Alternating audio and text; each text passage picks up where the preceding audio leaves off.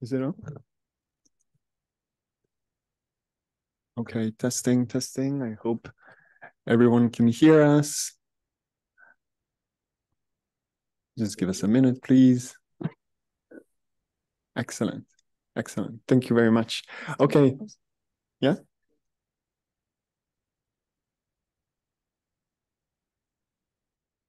Testing. Okay, thank you. Excellent.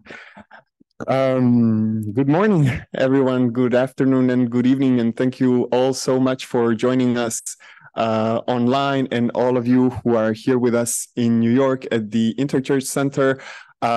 We're having a rainy morning at the beginning of the SDG Summit week, and so we look forward to having this discussion with all of you today. So thanks so much for joining and being part of this great discussion. We're organizing this event as a side event to the International Conference on Sustainable Development. This is an event titled Think Globally, Act Systemically, Driving Sustainable Change at the UN SDG Summit. So you're joining us live in New York and online. With our discussion here today, we want to make a contribution to the momentum that we hope will be created in the international arena with the UN SDG Summit and the UN General Assembly that are taking place this week in New York. Focusing on climate resilience, human and planetary health, and decarbonization of cities, this event will showcase how systemic solutions can drive transformational change. The 3 thematic panels will facilitate the exchange of perspectives and ideas, identifying crucial linkages and potential for collaboration. Supported by Sustainable Development Solutions Network, SDSN, the event is convened by Arsinoe and Impetus, EU-funded projects on climate adaptation in Europe. A couple of words about these projects. So the Arsinoe project is the one that is aiming at creating climate resilient regions through innovations and systemic solutions. With Arsinoe, the idea is to shape pathways to resilience by bringing together the systems innovation approach and climate innovation window. And we'll hear about these in a minute. So the aim is to build an ecosystem for climate change adaptation solutions. This approach is showcased in 9 demonstrators or case studies. So as a proof of concept with regards to its applicability, replicability, potential, and efficacy. On the other hand, the Impetus project's objective is to turn climate commitments into tangible, urgent actions to protect communities and the planet. Much of its activity centers around what is called resilience knowledge boosters, based at the project's demonstration sites. The resilience knowledge boosters provide a place for stakeholders to engage and create together. As a network, they will provide routes for knowledge flow and for successful climate adaptation approaches to reach other communities that need them. Sophia and I here today are from UN SDSN, standing for UN Sustainable Development Solutions Network. We are partner in both Arsinoe and Impetus projects, and we are the world's leading network of knowledge institutions that promote integrated approaches to implement the SDGs, as well as the Paris Climate Agreement. And we do so through education, research, policy analysis, and global cooperation. For the next few hours, we'll be discussing the role of systems thinking in tackling climate change, improving health, and transforming cities. So to start, Kirsten Dunrup from EIT Climate Kick will set the stage for the discussion by highlighting the importance of systemic approaches. In the first panel on climate resilience, Arsinoe and Impetus speakers will be joined by the representatives of their sister projects, Transformer and Resilience, to show us how an ecosystem of multi-stakeholder projects contributes to transformational change. In the second panel, we will shed light on the role of system thinking in transforming cities and communities, where we will hear from different perspectives from the CDS 2030 project, the EIT Climate Kick, the Bolivian Private University, as well as Monash University. The third panel will focus on the systemic risks to human and planetary health, providing insights from Columbia University, London School of Hygiene and Tropical Medicine, Ministry of Health of Brazil, and Healthcare Without Harm.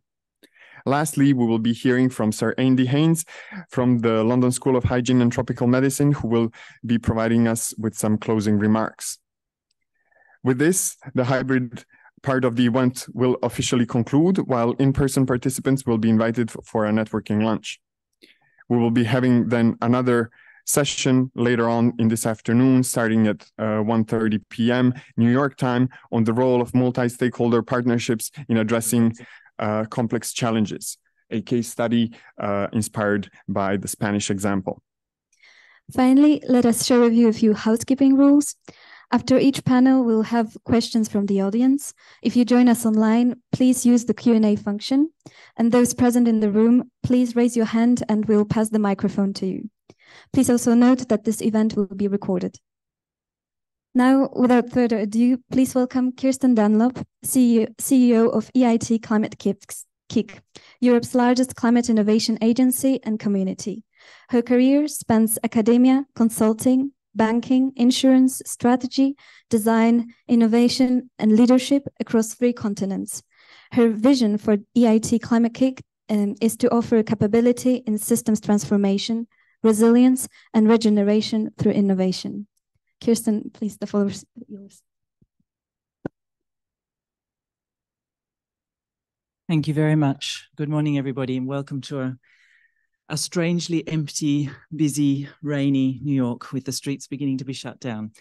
There's a word in English which comes to mind when I think of what is happening this week, what has been happening with the review of the global stocktake, what is happening in the discussions that are happening across this entire city and across the world. The word is discombobulation, a sense of confusion, alienation, competing tendencies, tensions, and a deep unease about how we find paths forward, find ways to do things that are profoundly, structurally different to the ways in which we have been working until now. I wanted to open this conference with some reflections on the importance of starting New York Climate Week with a session that welcomes and argues for how we might shift our paradigms, not just of emissions and of ways of living, but our paradigms of working towards that, and our paradigms of mobilizing policy, decision-making, funding, and action and engagement at multi-scale and multi-level and multi-actor ways. The observation I would make is that at the moment, we continue in large measure to iterate on a system that is broken. And in particular, we iterate on a system that is mechanistic and that is grounded in principles of mechanistic, logical, linear thinking. If you look at the patterns around climate action, climate investment, and climate innovation, they are still fundamentally grounded in the individual sectors, the sectoral logics, the individual budgets that treasuries and ministers across all governments in the world are responsible for dealing with. They are grounded in the silos of our thinking about the ways in which the world is stitched together, and they are grounded in the fragments of what people can get their hands on, or in individual impact theses attached to a desire to be able to point to something and say, I did that. So ultimately, we end up with a patchwork of individually important, but nonetheless not sufficient initiatives. We are not managing to get the entire system of effects to go fast enough, far enough, or fair enough. And that gives us a design problem, an implementation problem, and a fundamental paradigm shift problem when it comes to the way in which we think about resource mobilization, incentives, benefits, and our underlying mechanisms for encouraging people to work. I wish to introduce into this 2 terms. One is holistic, the other is systemic. They are not the same. We need to do both. We need to work on changing whole places, and we need to work systemically in those whole places to unlock and tap into the ways in which the dynamics of interconnectedness and interrelatedness begin to work with us and for us and on us. And that requires us to shift our understanding of the ways in which we think.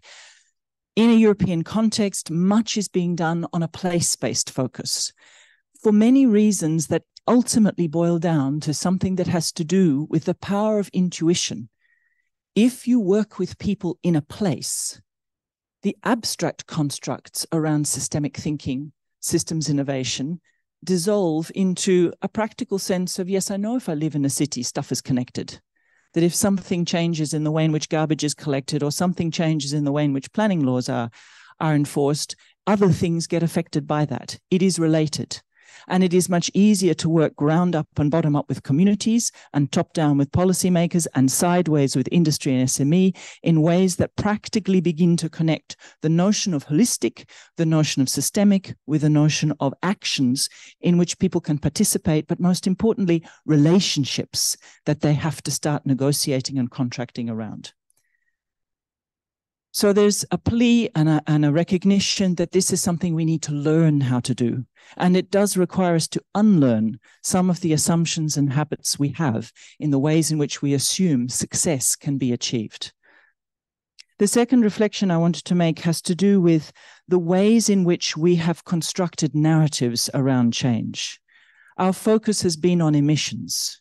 Rightly so, because at this particular point in time, looking at the latest scientific evidence for feedback loops globally in terms of climatic change, we have to get emissions down as quickly as possible, or we lose the social stability, political stability, and economic stability that gives us space to do anything at all. And I think there, one of the things we really need to think about is, as conflict and as fear and uncertainty hit us in increasing waves of frequency, as we find it less space to recover from each event, less time, it becomes harder and harder for us to act with ambition, with vision, with courage, and with spaciousness. We need somehow to buy time for that spaciousness. And there, I think one of the challenges we have is by making it all about emissions, by making the stocktake all about a focus on what hits emissions, we continue to slip sideways from the problem that this is about people. We are talking about something that has to achieve human transformation, which requires a very different way of thinking about discourse and narratives.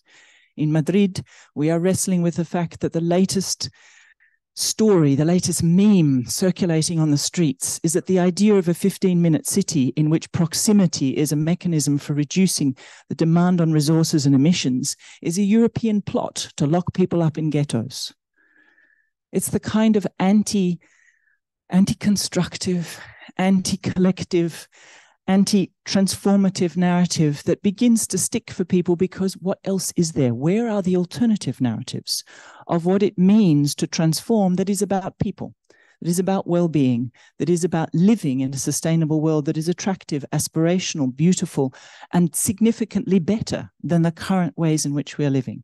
Without those narratives, without making this about people, we are stuck in a technical discourse of exactly what net zero means and what that ultimately arrives for people. There is something in here about shifting the way in which we are capable of bringing our innovation approaches to envision alternatives and to demonstrate those alternatives. And I think you'll hear a lot this morning about different projects that are attempting to do exactly that. Remembering that 80% of emissions are locked in at the design stage of products, services, and policy decisions. 80%. We have a huge challenge to get upstream of ourselves and of our own assumptions. And lastly, I want to bring in a reflection, thinking back to my sense of coming into this week with this sense of on the one hand, an enormous force of will in optimism and hope and the determination to make something happen, and a recognition that that stands on a knife edge with despair. That for me personally, for every single one of us, I think I experience a daily walking on a knife edge, a daily experience of needing to reinvest in my own resilience, my own capacity to hold firmly open the determination for optimism and for the possibility of doing the impossible. And you'll hear about that in the message about the European missions and what Europe is attempting to achieve. I think there are two things that matter enormously here. When you look at the investment of time that many of us are making, many of us are still competing to fundraise, competing to raise awareness about our individual activities, competing to speak about one method versus another method, investing an enormous amount of time in a friction cost we can ill afford. The time for deep collaboration in order to achieve deep systemic effects, interrelation, relationships, the importance of intervening on the parts of our cities and our regions and our countries and our industrial value chains, on the relationships between those parts, on the rules that govern those relationships, and on the mindsets that look for and assume what to expect. That is essential. And the work that we need to do needs to be multi-scale, multi-actor, and multi-level, empowering people to make decisions flexibly, quickly, and in context.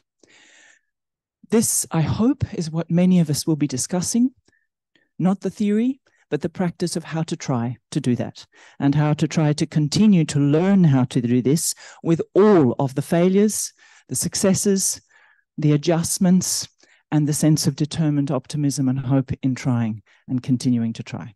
Thank you.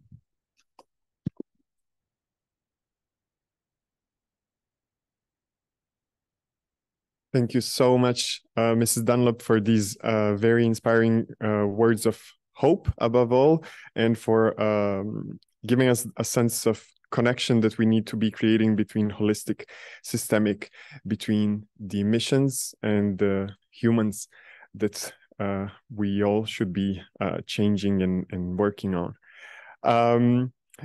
I won't be very long, so let's move straight away into our first panel that will be moderated by the SDSN's Vice President, Maria Cortez Puig. We will be focusing on building climate resilience through systemic solutions. So just please give us a moment and we will get started with our first panel and first discussion. So we will be welcoming several speakers here in person, but also online. Thank you very much.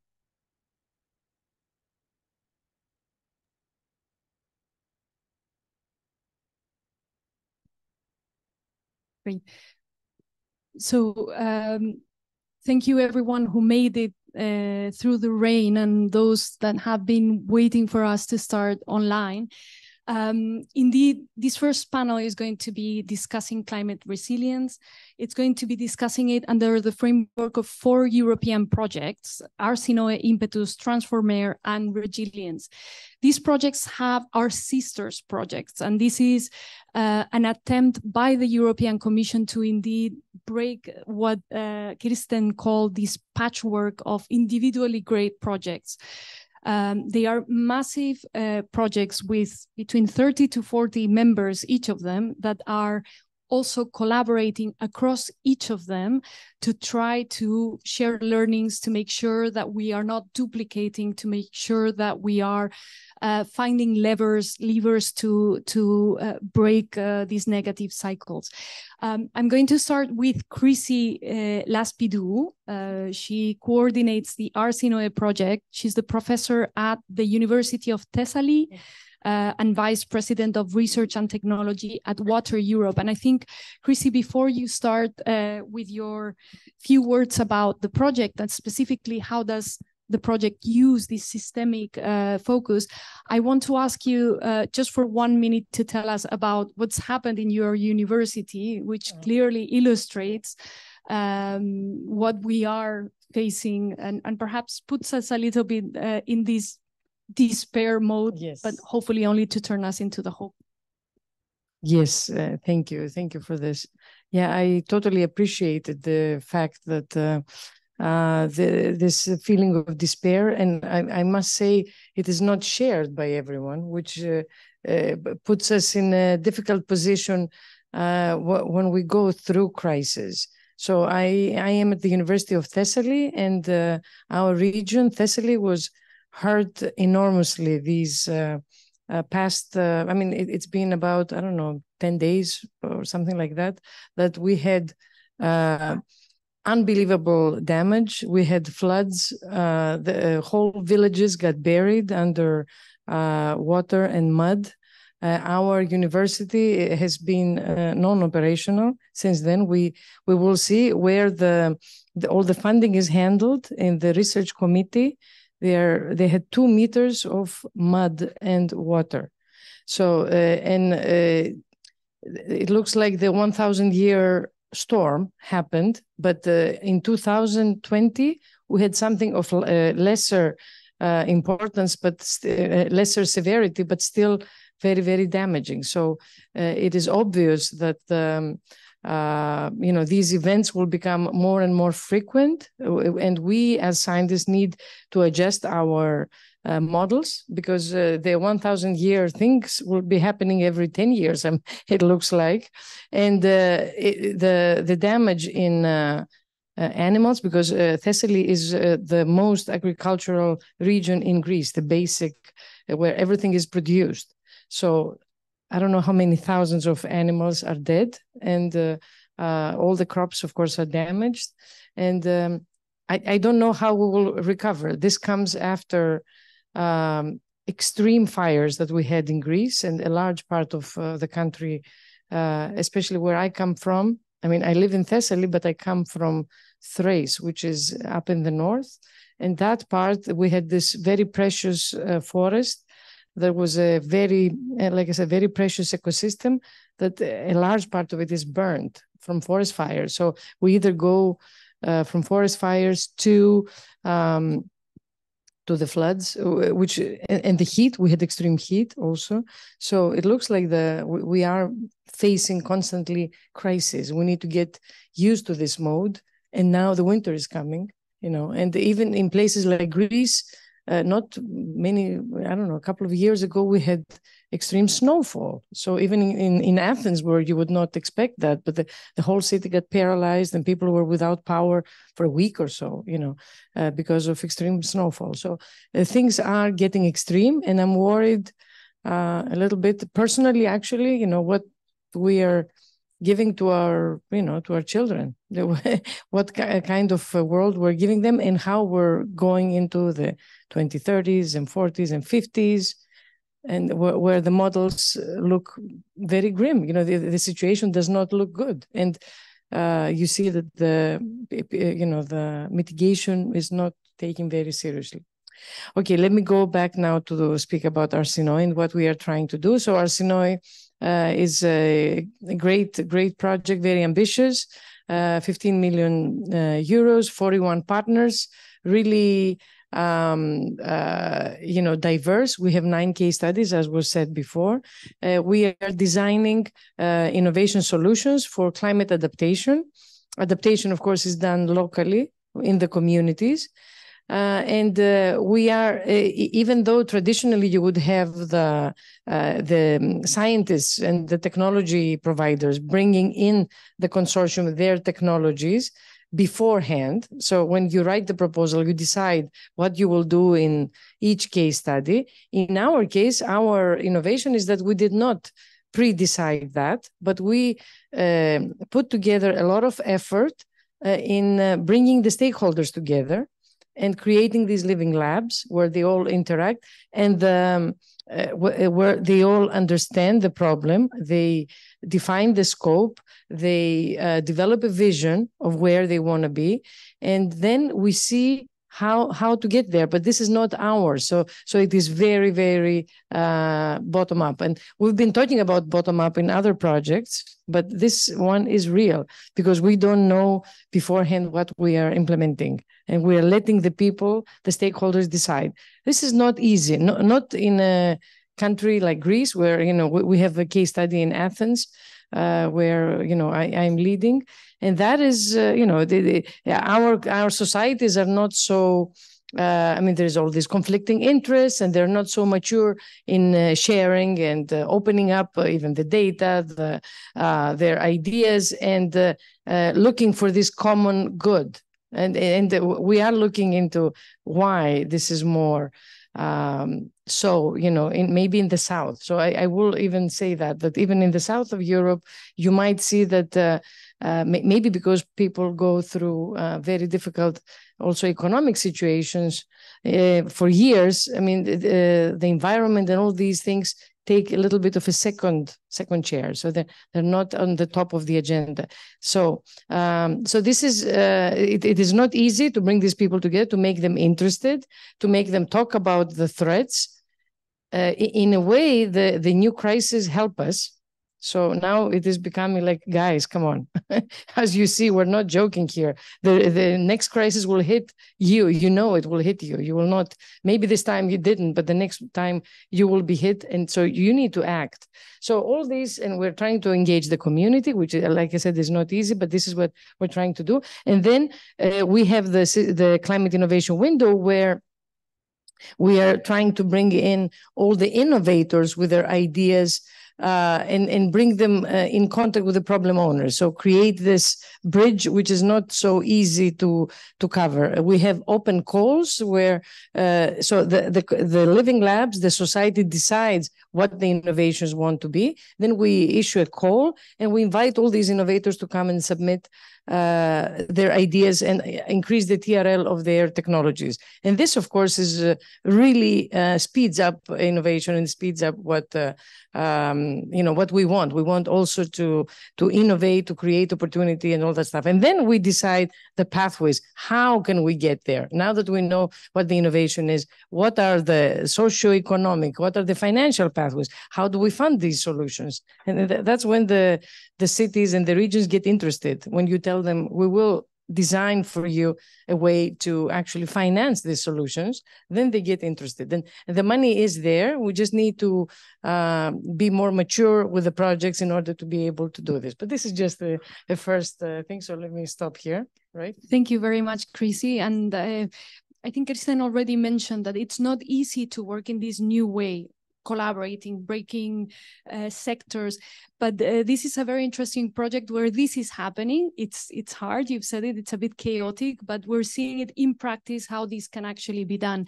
And I'm going to pass the floor to Joana Diaz-Pont, who is Senior Researcher in Governance at EuroCat and Water, Air, and the Water, Air and Soil Unit. And she's going to actually tell us a bit more about that from the impetus perspective. Thank you, Maria. Well, first of all, thank you so much to SDSN and ICDS for giving us the opportunity to share this project and these initiatives in this panel and in this specific environment.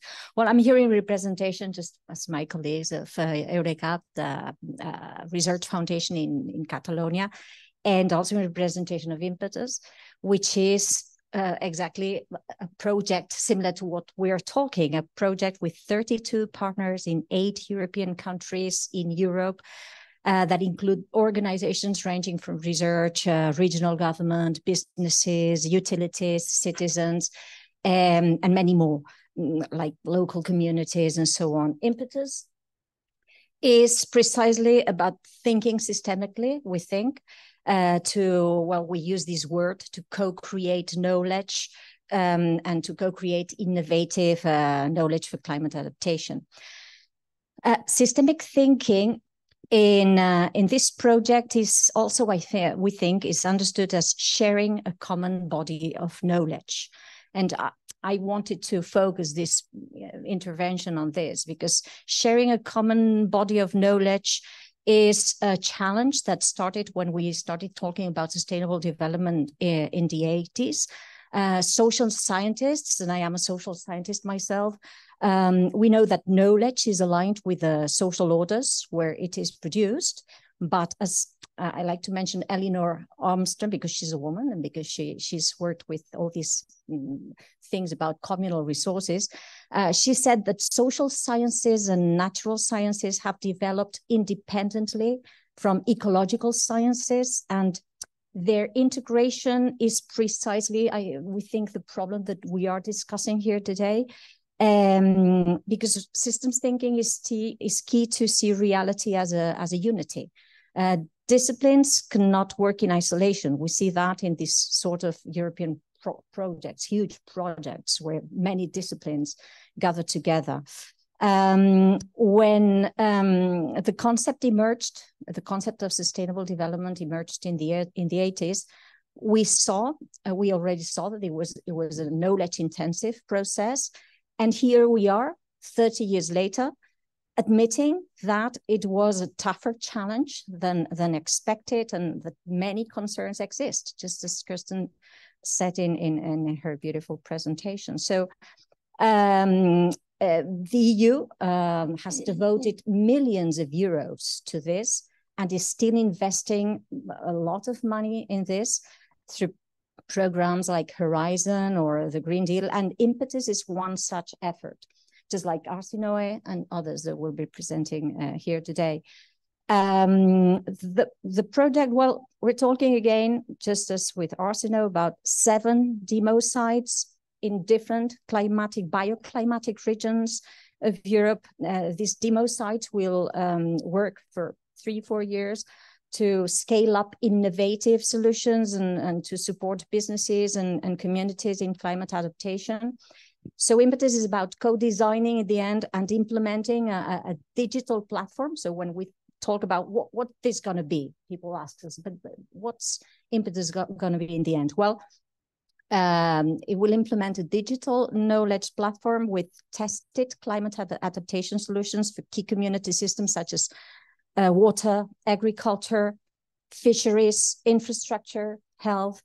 And well, these bioregions include the continental weather, coastal weather, the Mediterranean weather. We were listening to this devastating stories from Greece, the Atlantic weather, the Arctic weather, the boreal weather, and mountainous regions. So you see the variety is enormous. We're talking about bioregions finding solutions for absolutely different realities. So this truly is a beautiful project, we think. It will test and share technical and non-technical innovations, so it's not all about technology, and ranging from solutions to fight coastal erosion, to early warning systems for bathing or drinking water, to adapt to water supply scarcity, which is a problem. Like, for example, myself, coming from Barcelona, we have the opposite problem, water scarcity, for agriculture, and flash flooding from irregular rainfall, which is also what we're seeing these days. As well as dealing with land use conflicts arising from all these problems and economic impacts from all the economic activities that suffer the effects of all this. So, well, the project is all about systems thinking because it integrates research, decision-making, active communities, especially local communities, so the people, the citizens, localized communication, which is something that we also think is very important, and very many different disciplines, from natural sciences, social sciences, artificial intelligence, real-time data sets, as my colleague Laia will tell us right now. So, well, yes, systems thinking, which is the issue here today, this morning, can be seen as a very abstract thing in practice. I was talking to Chrissy just a few minutes ago about how social scientists tend to be very abstract about all this and tend to theorize very much and talk and write. But it is a powerful framework to avoid reductionism. And there is one thing that I would like to point out in this short intervention, just to finish and trigger discussion later. Thinking systemically requires a social culture based on shared principles and priorities. This is what can facilitate co-creation in the end. So sharing certain principles, agreeing on certain priorities, which is something we've been fighting in the whole world. We'll see these days here in New York. So when we talk about Impetus, what's at the heart of this project is 7 bioregions in Europe with totally different cultures and totally different climate adaptation challenges, but aiming to share values and priorities, to co-create this systemic knowledge, which we think in the project that it's actually the true sustainability challenge, and well, we're excited about facing the very many difficulties that we will surely find in our way. So I'll leave it here. Wonderful. So let's go directly to Laia. Laia Romero is the co-founder and CEO of Lobelia Earth, also part of the Impetus program. Go ahead, please. Thank you so much. We are partners in the Impetus project, and we are climate experts. We are oceanographers, physicists, mathematicians, experts on forestry, agriculture, vulnerability, developers. And what we provide is an evidence-based approach to these design decisions. The fact that design decisions are locked, it's a very important fact that Kirsten mentioned in the introduction that I think we all appreciated a lot. And an evidence-based approach helps a lot in unlocking these decisions. When we talk about design, we talk about adaptation design and also mitigation, but mainly in Impetus adaptation. And one thing that I would like to bring to the discussion is the fact that we are discussing here projects in which Europe has invested largely in development of these solutions, and that it's very important to remember that investment in adaptation brings benefits, brings savings, and most importantly, brings social resilience. And so, because there is a whole speech about these are huge projects, but they are extremely important. And investment goes way farther than this. This is just the beginning, really, as we are saying, and it's needed. So what we provide in Impetus is the data from Earth observation, climate data, economic impact data, vulnerability information on different demo sites. And we're looking at things like, well, this is a satellite observation on the Greece flooding that Chrissy was mentioning as an example. But we're looking at flooding for the implementation of nature-based solutions. We're looking at water stress for urban and peri-urban development. We're looking at the impact, because extreme drought and heat extremes produce an impact which creates conflict socially and economically. So we're providing data on that as well. How hazards have a very clear impact on the design of new critical infrastructure. And basically that, like, evidence-based data and information, that it is publicly available. And it's important to count with experts that will help in a multi-actor environment design these solutions and do those implementations. Thank you very much. Let's move along to our colleagues online. We have Jan Kool's, who is a research manager at the University of Antwerp within the Institute of Environment and Sustainable Development. He's going to tell us a bit more about the Transformar project, also one of the sister projects. Jan, yes, over to you.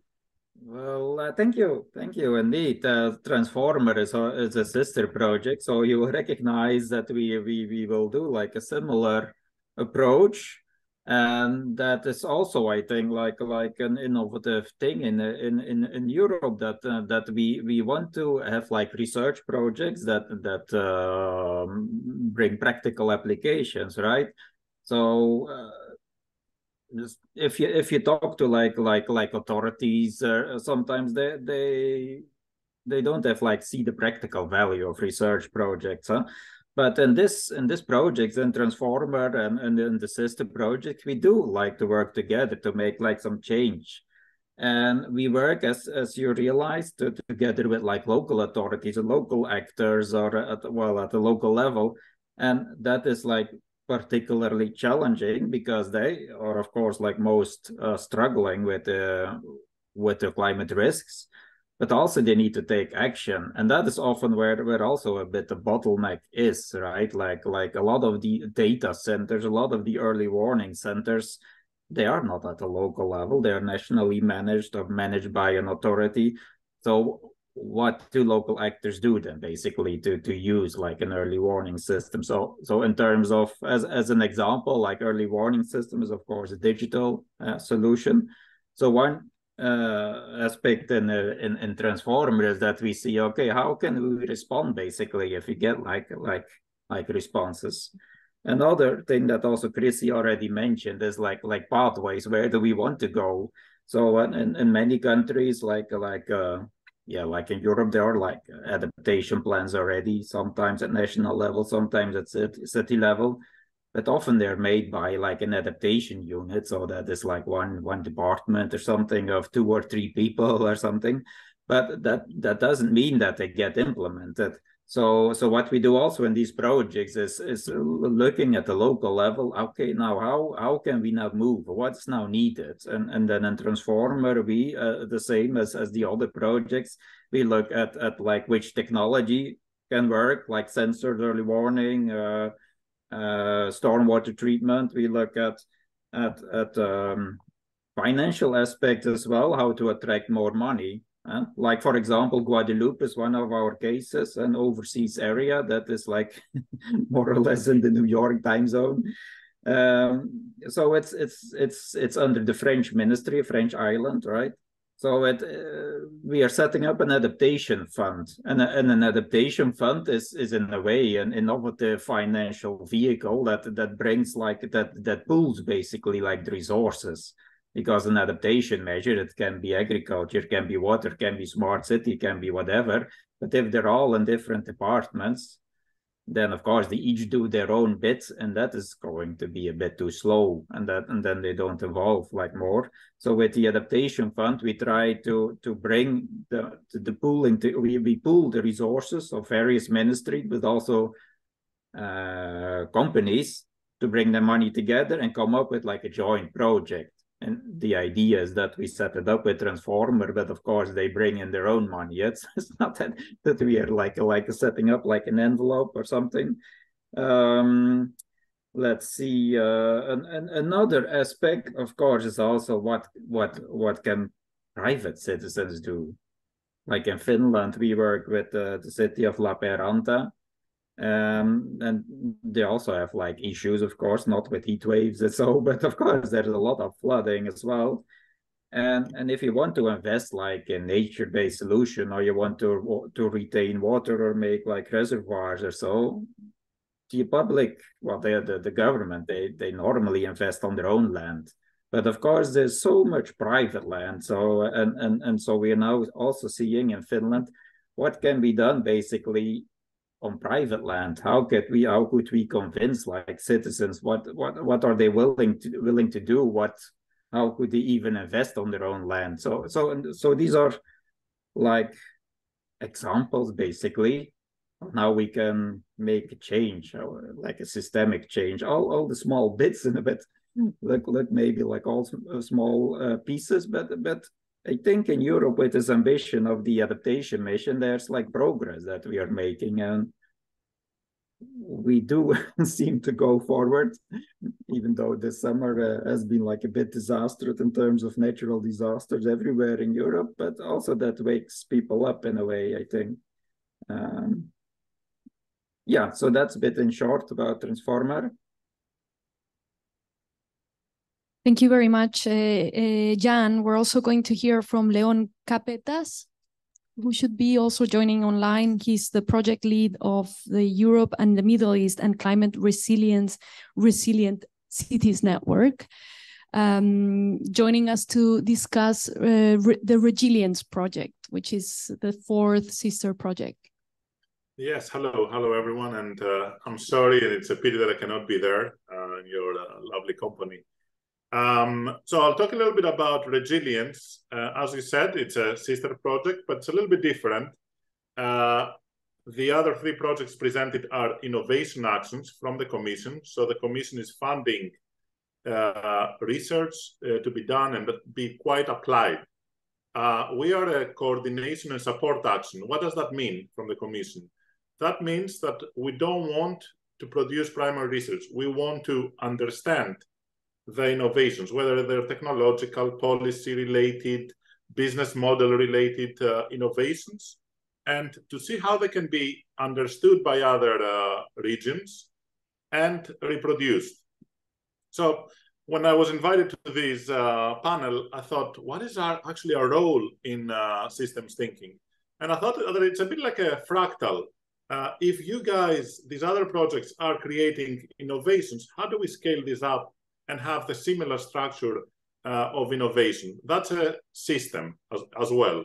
So what we do basically is package this knowledge that these projects are producing, but also other relevant projects funded by national governments or at the EU level, and take them to the cities, to the regions. For instance, we do this through different channels and different formats. It could be workshops. It could be mentoring programs between city officials. That helps a lot with capacity building. It could be through twinning activities between cities as well. So as you know, cities don't learn better from a scientist, they learn from each other because they think in the same way. We also have produced materials, learning also from the innovation actions on how we can develop pathways that create projects that deliver against resilience indicators. So we avoid maladaptation. And we do all this aligned to and in support of the European mission on adaptation to climate change. So that is very important, that we don't do our own thing. We are all under the same umbrella, and that brings a lot of efficiency. We're also testing these approaches in 7 focus regions. We have given an emphasis to the more vulnerable regions and low capacity. So it's a little bit early, to be honest, to report results. We're still in the needs assessment phase, engaging with them, coupling them. In October, for instance, we have the European Regional Resilience Forum, and we do some mentoring activities. That is the first time we bring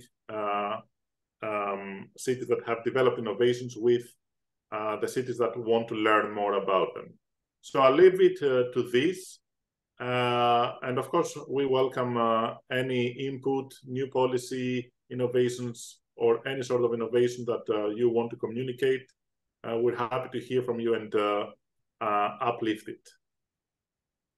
Thank you very much, Leon. So we're going to open up the floor to questions from the audience here, but also online. I think there were 3 themes that came through all of the presentations that Kirsten had also mentioned. So this idea of how do we develop a vision of where we want to go. Jan was saying this cannot be done by a department of adaptation somewhere in a ministry. So these projects have an innovative approach on that. This idea of working collaboratively, that these projects are also very innovative, working in massive consortiums, but then across these consortiums. And then also this idea that at the local level, is it a city or a small community, the system itself stops being so abstract and becomes very concrete because the interactions are quite clear, right?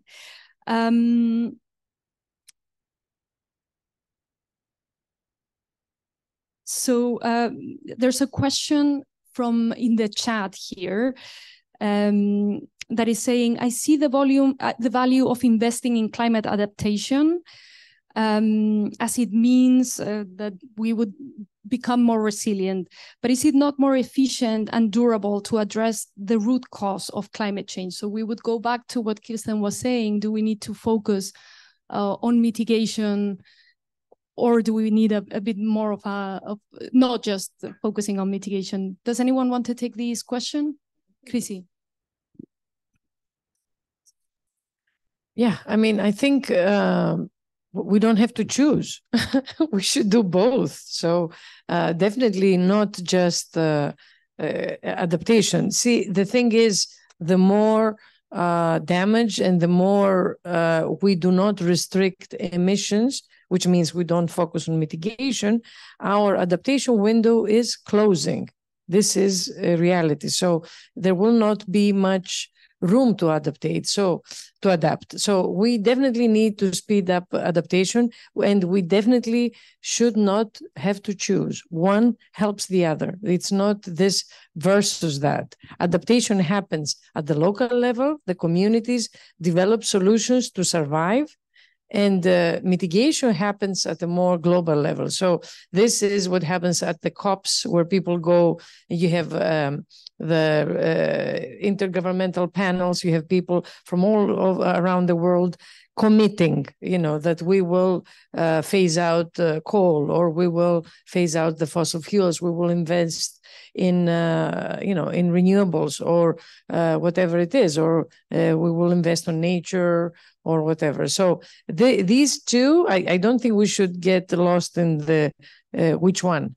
We have to do both, and we have to do them very, very intensely. And as a local community, how much control do you have? What happens, say, the US government, if they want to limit emissions, or, so this gives an opportunity to the local communities to actually do something and take action to adapt, because you need to survive.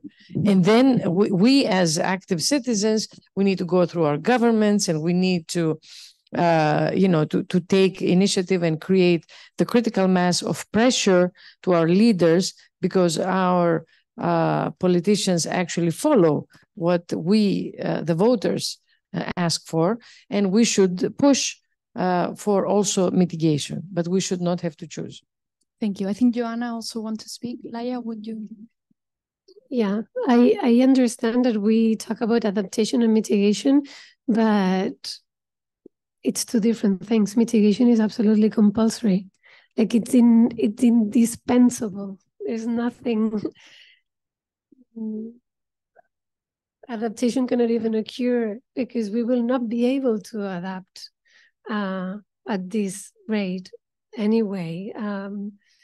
And adaptation is very important, because it's not only because of we are in the phase of climate change, and these extreme events are happening and are affecting our local communities, as we are saying. It is also because the fact that climate change is happening, it is also a wake-up call in the way that we do things as humans. And so it is at a local level, in my opinion, we need to embrace adaptation in order to change that. So yeah, it's a different concept. Yeah, well, I think this is a very ideological discussion that we always have when we talk about mitigation and adaptation. And of course, they go together. But we know that certain voices, and maybe this question comes from these voices, claim that when we invest in adaptation, we are actually denying climate and just taking for granted that that's what it is, and we just need to adapt, and that's it. So I totally agree with what Chrissy and Laia said. And what I would add is mitigation as a way of changing society, changing the economic system, etc., is a very ideological process. It always ends up with words. We know how to figure out specific, immediate solutions, innovative solutions for adaptation. And I think those are necessary to trigger mitigation. And I will only give an example to see how mitigation requires an ideological move, following up on what I was talking about, sharing a body of knowledge and sharing certain values and ideas. In Barcelona, there was recently this policy of taking cars out of the street and getting rid of cars and opening streets to citizens. And this can be seen as a measure, a local measure that combines mitigation and adaptation, because you either get rid of CO2 or the most vulnerable groups really suffer the consequences of air quality, and mitigation because it's a way of reducing the use of cars in the city. Well, suddenly there was a lot of opposition from citizens to this measure, but once they've experienced this, the life quality that it means to be able to get out of your house and walk the streets and breathe the air, and then move to another street and get your car, well, the adaptation measure will lead eventually to ideologies that support mitigation, because mitigation entails, let's be frank, sometimes serious ideological changes, like getting rid of cars, to name one. So once the next government has arrived and has said, okay, I'm gonna change this policy and get cars back to the streets, citizens that were at the beginning not so happy suddenly say, well, wait, maybe it wasn't that bad an idea. And maybe we've actually been experiencing another type of city. And maybe I'm ready to change a little bit the way I see the use of the car. And so we do need to work both strategies together, but we also need to build on this idea of sharing values and sharing a way of seeing how things need to move on. Well, thank you so much. So we have Jan and Leon, and I think after this we'll have to close and move to our next panel. Jan, do you want to?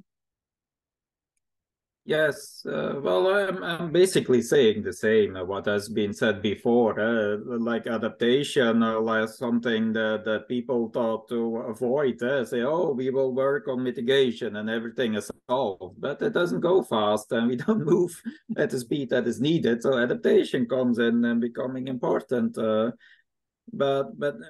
But if you talk about that local level, right, then basically you have to do it together. If you come up with like pathways, like how can our community become better, then it's better that you discuss both like energy and disaster functions and nature restoration, because it's all a bit, sometimes people don't see basically the difference. Working on climate is working on climate, and then mitigation and adaptation are difficult terms for many people. So that is basically the message I want to give, like just work with your local regional level, sometimes also in countries, on both things together, because if you have two units, one working on energy, the other on adaptation, then of course they do stuff that is not compatible. So yeah, make like an integrated plan. Thank you. Leon, do you have something to say? And I think we have someone in the audience. Yeah, I think it's important to, I think we're asking the wrong question here. We're missing the systems thinking. We need to see things as a nexus. So behind this, we have the water, energy, food, ecosystems nexus. And that's important to understand how local decisions are made. Something that is right for Northern Europe might be wrong for the south of Europe. For instance, I'm thinking clean energy production, fantastic. Through hydropower, but you can increase flood risk. So on the one hand, you have mitigation, on the other hand, adaptation. You cannot co-optimize this. You might have production of biofuels. They're very water intensive. That means you destroy the ecosystem nearby.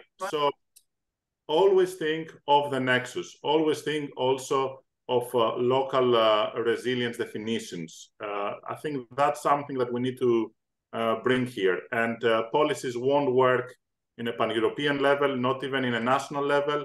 It will work, they will work in a catchment level maybe.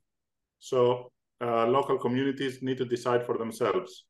And we can think of other multiple examples, photovoltaics being installed, wind turbines, They're not the solution to everything. They're not a problem for everything. It's very context specific. Thank you very much. Please. Thank you. Well, I found very inspiring all the projects and everything that was said here. But this brought me to think about this question about holistic and systemic. That is what we want. And to do that, and I really appreciated very much what Kirsten said about that, the question about multi-level governance. Without having this connection, then we have some problems. And on the other side, the partnership approach and how to put really all the actors to work together. And we are speaking about this when we need leadership from the local authorities, and the local authorities are organized exactly on the opposite of that. They work top-down, they work by silos, and they are hierarchical. And we are asking them exactly to do the opposite. So my question is, because in all these projects, and that I find really remarkable, but to be able to come to the solutions, because normally when projects are funded, it's expected that the solutions come like this. But what is forgotten very often, and I have worked in all my years of age in many projects, what is expected is that without thinking that you need to work very much on this concept of partnership, on new ways of working with all the actors and creating really this partnership approach, because you need trust, you need time, you need resilience. And to do this, you really need a hard work. And this is not funded. Normally, this is not funded. So how can you cope with this? Thank you. This question is music to my ears, because within SDSN, I lead the networks program. And it's very hard for donors and for those who have the funds to understand that the network itself needs to be funded, that it's an infrastructure of sorts. Exactly. So I could not agree more. I think do you want to say a few just and this connects very well with our next panel. Okay, very short. I want to say that obviously I think you have touched at the heart of the problem. It's not the technologies that limit us. It is the political process. So we are hopeful that we will allow enough time, maybe at the last year of the project, to focus on that, because you need to understand why the mayor acts the way he acts, who advises him, what are the interests there that are being served, and you need to interject there. And how do you do it? I mean, we are thinking to change things, lobbying, raising it in the political agenda. If you portray a problem like it's something for the environment, people may not care. Maybe low politics, you want to bring it up, you need to publicize it, maybe have the media on your side. So you need to touch and then find the timing, the correct timing, because as I said, most of the mayors and these governors work for 4 years, because the election period is that. So you need to find inspired leaders, and we will try to focus on understanding the political process, which is at the heart of bringing transformative change. Yeah, I'm not saying we will achieve it, but this is our ultimate ambition. That's great. Laia, I want to say a very, very brief thing, because it's very important from the scientific side. The question applies equally, 100%, because events are not isolated. Events create a reaction, a chain reaction many times. So cascading effects, compound events, like the social, economic hazard, the connection between these events and what they cause is very important, and it's not so figured out yet from a scientific perspective. So just want to say that it applies to every level of discussion in the topic. Thank you very much. All right, so let's thank you everyone for joining us and staying with us. Jan, Leon, thank you for joining us online. We continue with our next panel that will be focusing on the unit of cities. And I want to welcome Julio Lumbreras, Oscar Molina, Kirsten Dunlop, and John Thwaites.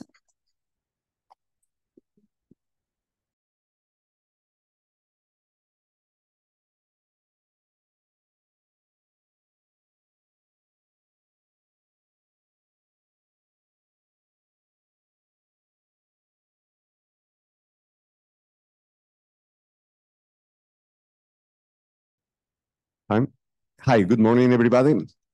Well, thank you for joining this session, both the people here in person and also the around 50 people online, or no more, now 84. So have lots of people online, thanks to these new technologies. And I assume today we expected more people in person, but rain has challenged everything, and it's a messy week and day, but we are so happy having you here.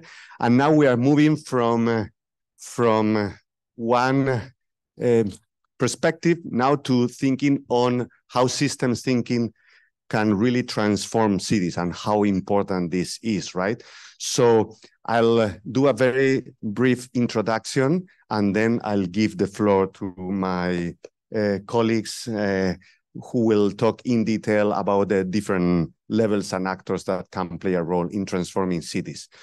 So I think we all agree that we need a systemic thinking or a systemic approach to transform any city, right? Because a city, in the end of the day, is a system of systems. So we have all the services that a city provides. So we have transportation, we have energy in many different kinds, we have health, we have education. And if you think about all these services or all these goods that we have in a city, even food, anyone is a system, right? If we think about education, we are here, for example, in the university, and to be here, we have a system behind this, right? And a system that it's connected with other systems. So we are here thanks to also the energy system, because we have electricity here, have some coffee thanks to SDSN, but also thanks to the food system, right? We go to the restrooms and we have water and so on and so forth, right? So every service we are enjoying in a city is thanks to this system of systems. And when we think about the city, as we were talking before, we cannot just think about the local environment, right? But we need to think about the metropolitan area and the region. We won't have any electricity without the power plant that it's probably 50 miles from here, or we won't have water without the dam that it's elsewhere, right? So it's impossible to think of a city as a very constrained space in a place, right? So having this in mind, I think it's clear that we need this systems thinking to transform any city. But as we were also talking before, it's so easy to say that, but so hard to make this happen, and so hard to really implement and think differently and do new ways and fun, as you were saying before, these new ways of working. And now today, hopefully will be inspiring and energizing to you, because we have some examples of how this is actually happening and how these things are really changing and transforming our cities. So I think we'll hopefully, after this session, we'll go energized and thinking, okay, that's possible. It's not only important and it's not only nice and interesting, but it's possible. And we only need to replicate, to scale up, to do it in many other places around the globe. And I'm finishing with this, even more knowing that we are now today, or almost today, at the midpoint of the Agenda 2030, right? So we only have 7 years ahead, and we need to change at a scale and at a pace that's unprecedented. And we cannot make this without cities and without these systems thinking. So we need these examples, and we need to extrapolate and to work across the globe in a different way. Having said that, I'm so thankful for your participation, because we have an incredible panel today. So you probably know all these three amazing colleagues that are here with me, but I'll briefly introduce each of them and I'll give the floor to each of them. So first, Kirsten Dunlop, thank you so much, Kirsten, is the CEO of ClimateKick. You know, is the largest innovation initiative around climate change in Europe, who's doing an amazing job. And I'll give you the floor, Kirsten, to start talking about how this is important at the city level, the systems thinking, and what are you doing in Europe to make this happen? Thank you. Thank you very much, Julio. I'm going to test out our capacity to put some slides up and see how that goes. Yes. Okay, fantastic. And just see how this, it would be pointing here or here. Ah, perfect. Okay, so let me just introduce, there are many, many things happening in a European context with respect to large-scale transformation and the 2030 agenda. But this particular initiative I wanted to pull into this panel because of the degree to which it is driving extremely dramatically different, or at least seeking to drive dramatically different scale, pace, penetration, and structural order of change. It is explicitly framed up as the notion of a mission. Europe has borrowed a leaf out of the book of Kennedy and launched the notion of something that is designed to create a leap forward well beyond what we currently consider to be possible. And it is very clear that what we are leaping for here is not currently possible in the managed stage transition that most countries and most regions and cities are planning for. This is a mission to mobilize hearts, minds, and markets, and to do so above all through the notion of really mobilizing a learning mechanism for a constant iterative peer support, cohort learning, and experimentation and demonstration of what's possible. So explicitly what this means, Europe has launched 5 missions. One of these is focused on more than 100 cities, 100 in Europe and 12 on the edges of Europe, committing to decarbonize by 2030. No offsets, actual decarbonization. This is scope 1 and 2. But obviously for cities, that makes it very difficult not to start drawing in scope 3. It represents 18% of Europe's population, and it represents, in terms of emissions avoided just on scope 1 and 2, 0.7 gigatons of emissions avoided by 2040, if and as we can pull this off. So it's not a small deal. Once you start really adding in a lot of the then co-benefits and collateral effects, it starts to get extremely important. It clearly exposes immediately, and this is one of the things we already see 1 year in, the key areas of absolutely essential nexus systemic change necessities between the built environment and everything that has to do with construction materials, planning, incentives, taxes, permitting, and so on. The differences in laws, why is it possible for a legislative framework to determine exactly how streets are to be structured or laid and the energy system to be laid out in relationship to it, but freedom given to developers on determining materials and energy efficiency of buildings or how that might be achieved. So cities are already arriving at a point of saying, we may need to really look at how some of the coherency of these frameworks and permits are arranged. It clearly exposes the critical element of energy systems, not just the provision of renewable energy sources, but the infrastructure, the design, decentralized distributed grid mechanisms. How do you genuinely create energy communities quickly enough to shift mindsets of residents and communities on the possibility of what this means? It absolutely throws up immediately financial mechanisms. Most people do not have 70,000 euro to retrofit their homes. So that means something shifts in terms of who receives a loan, not the home resident, but the home, the building structure, long-term slow release structures that start to shift the way in which we think about ownership and benefit and the securitizing of future value. It starts to shift massively the evidence around plastic waste in the system, dealing with last mile, all of the things where when you really work back from an actual physical place and say, by 2030, this has got to be different, you are finally dealing fully with almost every element of the system. Now, this program is extremely bold. It's extremely complex and complicated. It involves cities working in cohorts, learning from each other, focusing on areas where they know they've already got strengths to build on and where they can start to look at how they give each other courage to go further and faster. It's looking at how they can actively demonstrate and create precedent for others to follow, because so much of this is about directional signal and about to markets and to finance and to investors, small businesses, big businesses, to try and look at how to bring in the layers of intervention. It's explicitly designed to bring in multiple elements. The TCs formally produce a full systems mapping of their current emissions and baseline.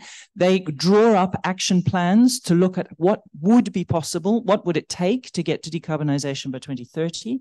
They draw up investment plans with a full economic modeling, looking at the business case for costs, benefit, possible return. They look at governance innovation, because much of this indeed comes down to multi-level governance and the significant shifts it takes in city governments and in city, regional, national, and pan-European governance to make this possible. And all of that rolls up into a Climate City contract, which is a formal commitment to actually make this possible, and then a label that then signals to the financial system, this is seriously happening. And it is a very interesting shift when you start to get into the conversations with financial institutions, both public and private, and with industry on the extent to which this is real, because it's very different. And it creates a very, very different dynamic. If you think about the supply that these cities require in terms of green materials, logistics, supply chain, it's a totally different market. But all of a sudden, it's sitting within a set of nested regulations that makes it possible to start thinking in terms of that scale of market building. This is just to give you a sense of how this system works on continuously iterating around the idea that this is about a learning mechanism using a portfolio logic. So the construct here is that the city, the place, constitutes a field of portfolio building, whereby many hundreds of individual projects and innovation positions and actions can be positioned and connected with one another, so that you can actually look at the interrelations between, this is the impact framework and the monitoring evaluation framework, so that you're actually looking all the way along at the interrelations between energy, food waste, physical systems, the possibility of rewilding, how the structures of planning and resourcing and urban planning are working. And you can then begin to really look at an iterative process of trying different relationships, looking for the potential combinations and synergies where multiple dimensions of solutions can start to create more holistic, multi-sided outcomes. And then you are really beginning to work the many present levers for transformation in one place. I know when we describe this, because it's my daily job to go out and describe to those who are not involved, this is what's actually happening. I get a lean back in the chair and you're not serious. This is not actually possible, nor is it in fact something that I, representing a company or a bank or an insurer, would even know how to engage in. And that indeed is the point. This is a programming logic, a platform. It is supported by a platform made up of many partners working actively together. It digs into years of innovation ecosystem building across Europe at multiple scales, and it is precisely designed to learn how to do this in such a way at a sufficient critical mass that other cities, hundreds of other cities, can follow as quickly as possible. And one of the things that we are delighted to be doing this week is to be discussing with the US, state of California, and a number of other cities in the US to explore what might be possible in similar terms in the US, building instead in the US much more from the notion of equitable communities and circularity and circular economy. So it's an exciting proposition. It really leans into dynamic principles of activation, dynamic principles of learning by doing, and of portfolio construction and management. No, both. I think I also need that. No. Yes. Yeah.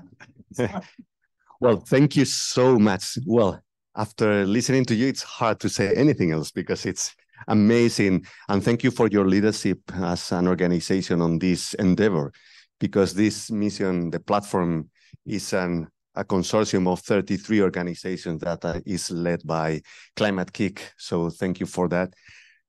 And as you were saying, when you listen to that, you are like, wow, is this possible? And cities, these 112 cities are facing lots of problems, right? And lots of barriers and challenges in this process.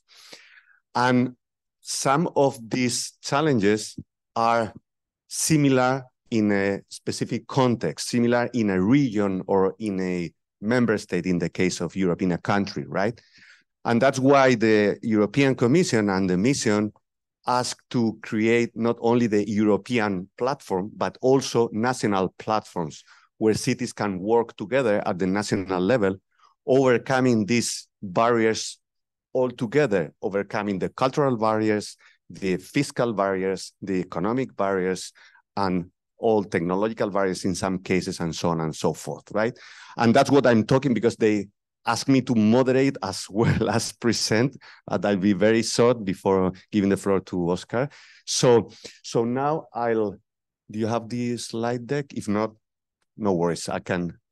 Okay, so what I'm now, it's going a bit scale down, and I'll go to the just one. Gotta say next, because it's online. So yeah, next, go to the, because I'll go directly to the last one. So move, because I don't want to spend, Kirsten already explained the context and why this mission is important. So go ahead, these are the other missions. And I only want to go to one slide at the end. Please go ahead. More, a bit, this one, there you go. So now I'll only stay in this slide for the 5 minutes. So the point now is, okay, so we created in the European Union this mission.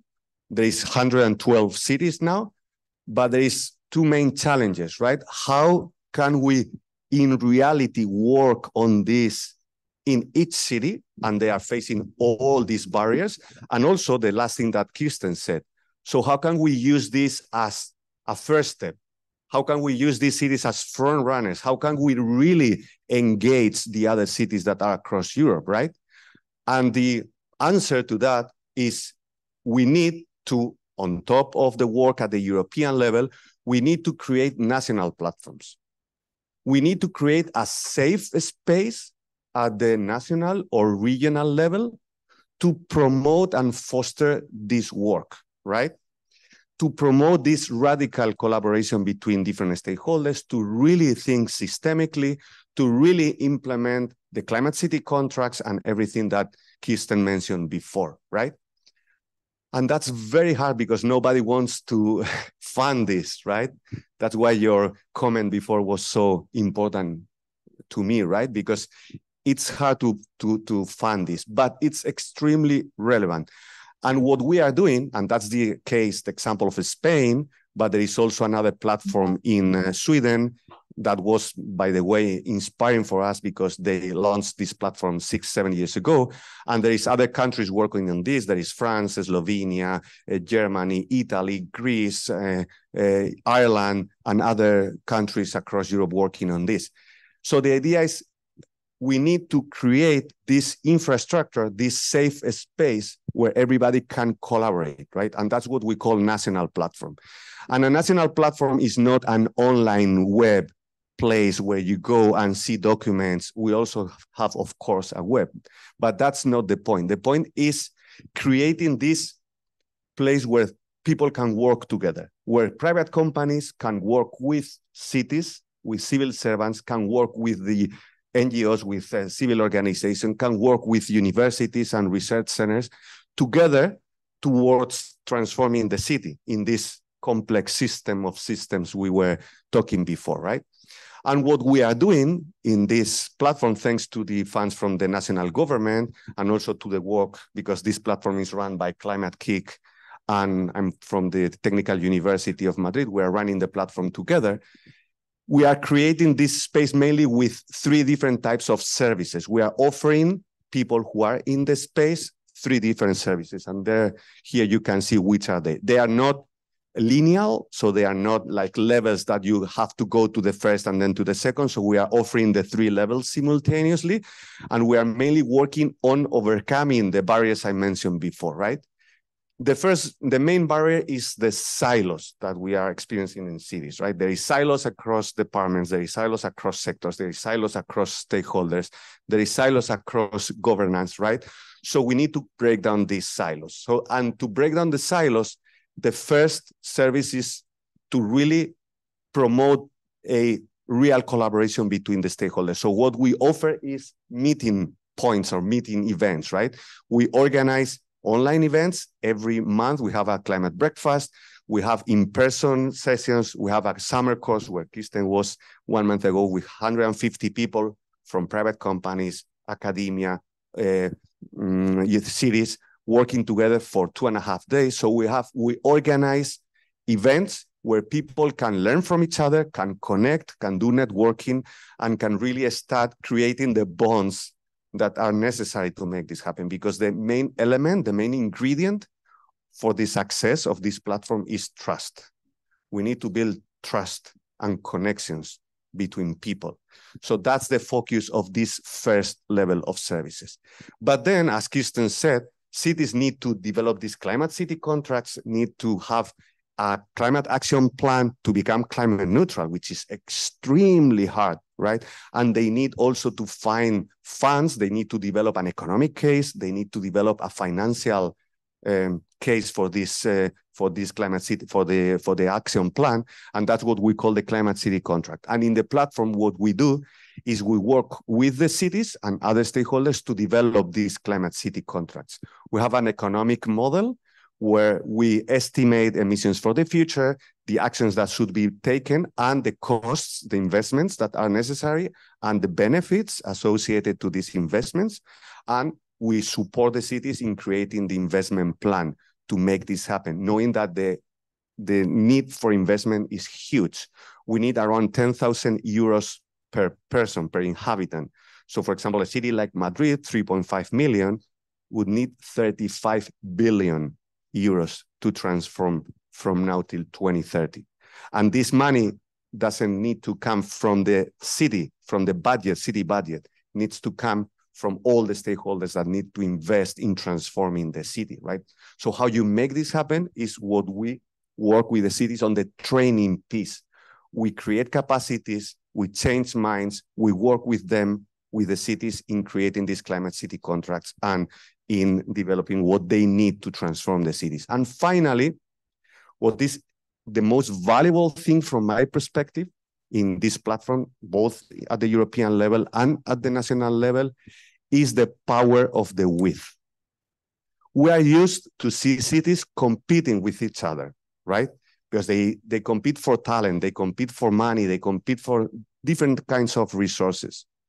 But what we are realizing is that when they work together and when they collaborate, they go further and faster. And they are experiencing this. And the third level of service is the cities are working together in what we call multi-city programs. So they put a challenge and they start working together. The first program we are launching is a program to retrofit 1 million buildings in the 7 Spanish cities that are part of the mission, which means multiplying by 10 the speed for retrofitting in these cities. And why it's amazing? Because they are experiencing that when they work together, and they are from very different political parties, so the political diversity is great, the size is different, so they are very diverse. But when they work together, they gain scale, they more easily attract private funding, they can change the laws, the regulation at the national level because they have the power to negotiate with the national government, and they can develop new methodologies and new instruments that they can use together. Because when they go to the intervention at the city level, you know, this civil servant that is always saying, no, no, no, you cannot do that, you cannot do that. If this civil servant faces a new instrument that it's approved and it's being done by different cities across the same country, they cannot say no, right? So it's a different way of changing the system, working together with the other cities in a region or in a country, right? So as Kirsten was saying, the only way we are experiencing to transform cities is doing or applying this portfolio approach. And when we talk about portfolio, we talk about different projects touching upon different levels of change, using different instruments, financial instruments, regulatory instruments, and so on, but working together. And to work together, the only way we see is creating these platforms. And that's the example that we are using in Spain. And I think it's hopefully inspiring for you. And having said that, now I give the floor to our next speaker. Let me say the chart correctly. So Oscar Molina, he's the pro-rector or provost of Universidad Privada Bolivariana, Boliviana, which is one Boliviana, Boliviana from Bolivia, who's the one of the most relevant universities in Bolivia, and he'll talk about the case of La Paz, which is the city of Bolivia. Thank you so much, Oscar. Thank you.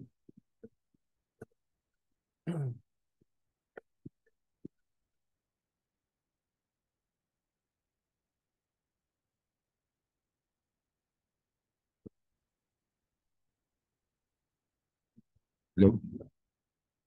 It's okay. Thank you very much. First, thank you for the invitation to Maria and Giovanni. It's a real pleasure to share this floor with Julio, Christian, and John. Of course, I think the most important thing is the context. You said about the context. Of course, the context is very different between, of course, the cities in Europe, North America, and Latin America. I think in this session, I am the only person of Latin America. I'm not sure. Yes, the only person of Latin America. Okay.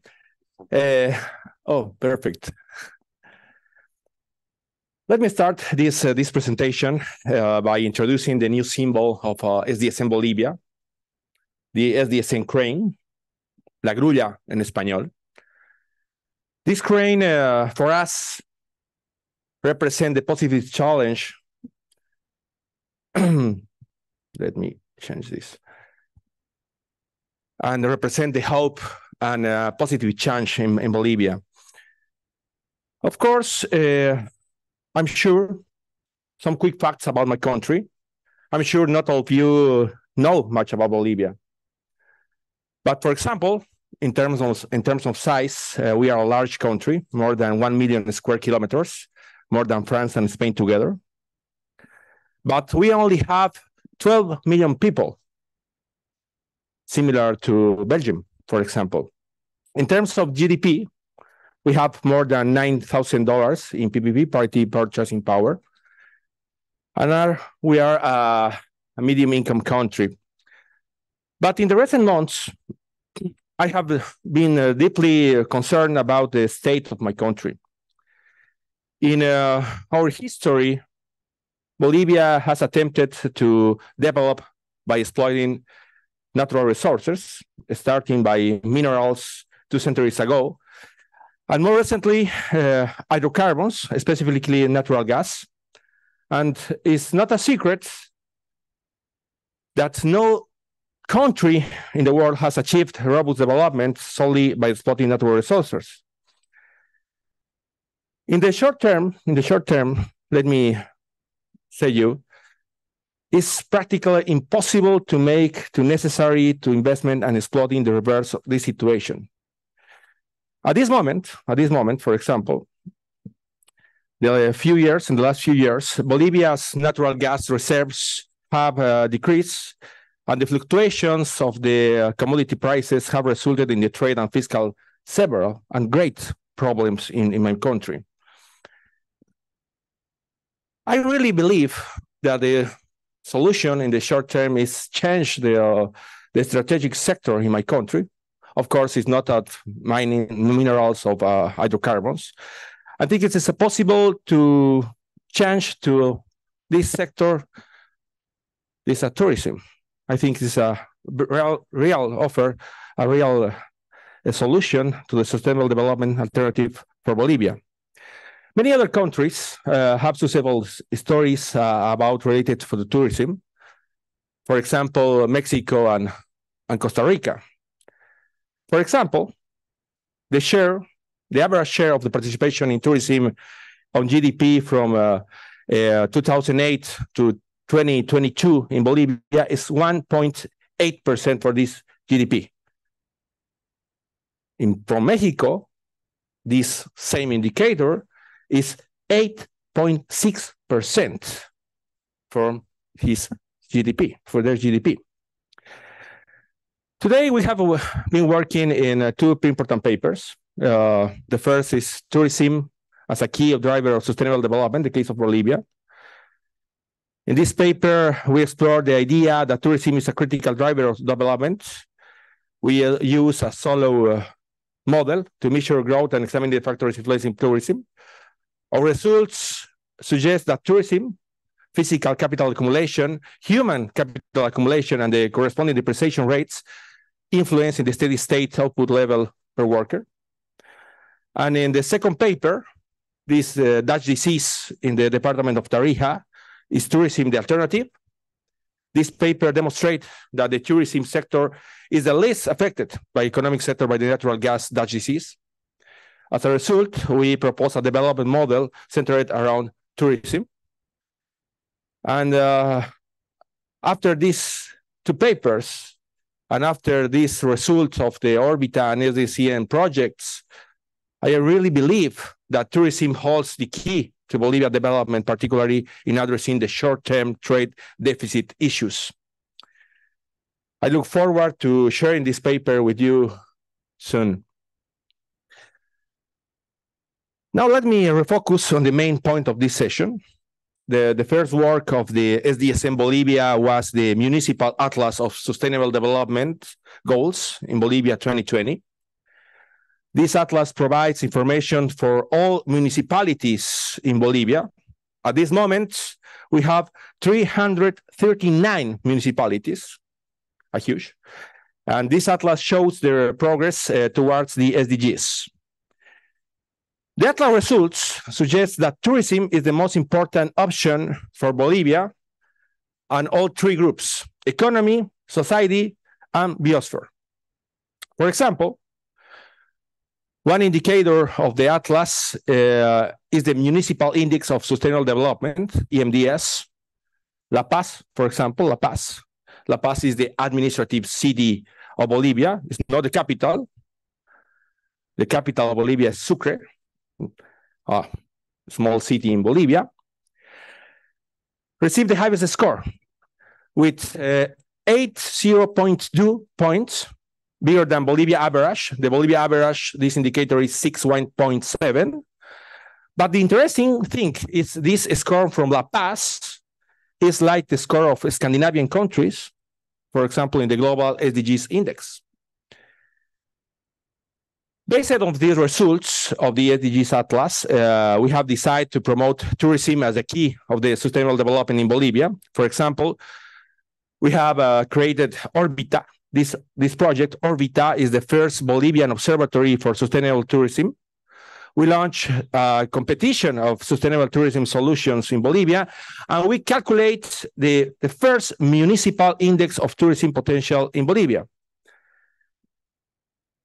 In the Orbita project, we finance the research of 25 student theses related to tourism, gender, and sustainable development. And we publish monthly tourism intelligence bulletins. Additionally, we provide business advisory services for more than 50 women-led tourism enterprises in my country. These bulletins are very interesting because provides easy information for a tourist community. For example, some highlights that tourism is particularly beneficial for gender equality. It's interesting. For example, at this moment, look this graph. In the last century, all business related to tourism was led by men, but at this moment it's led by women. It's very interesting. One critical variable is the investments. For example, La Paz is the municipality that invests most in tourism,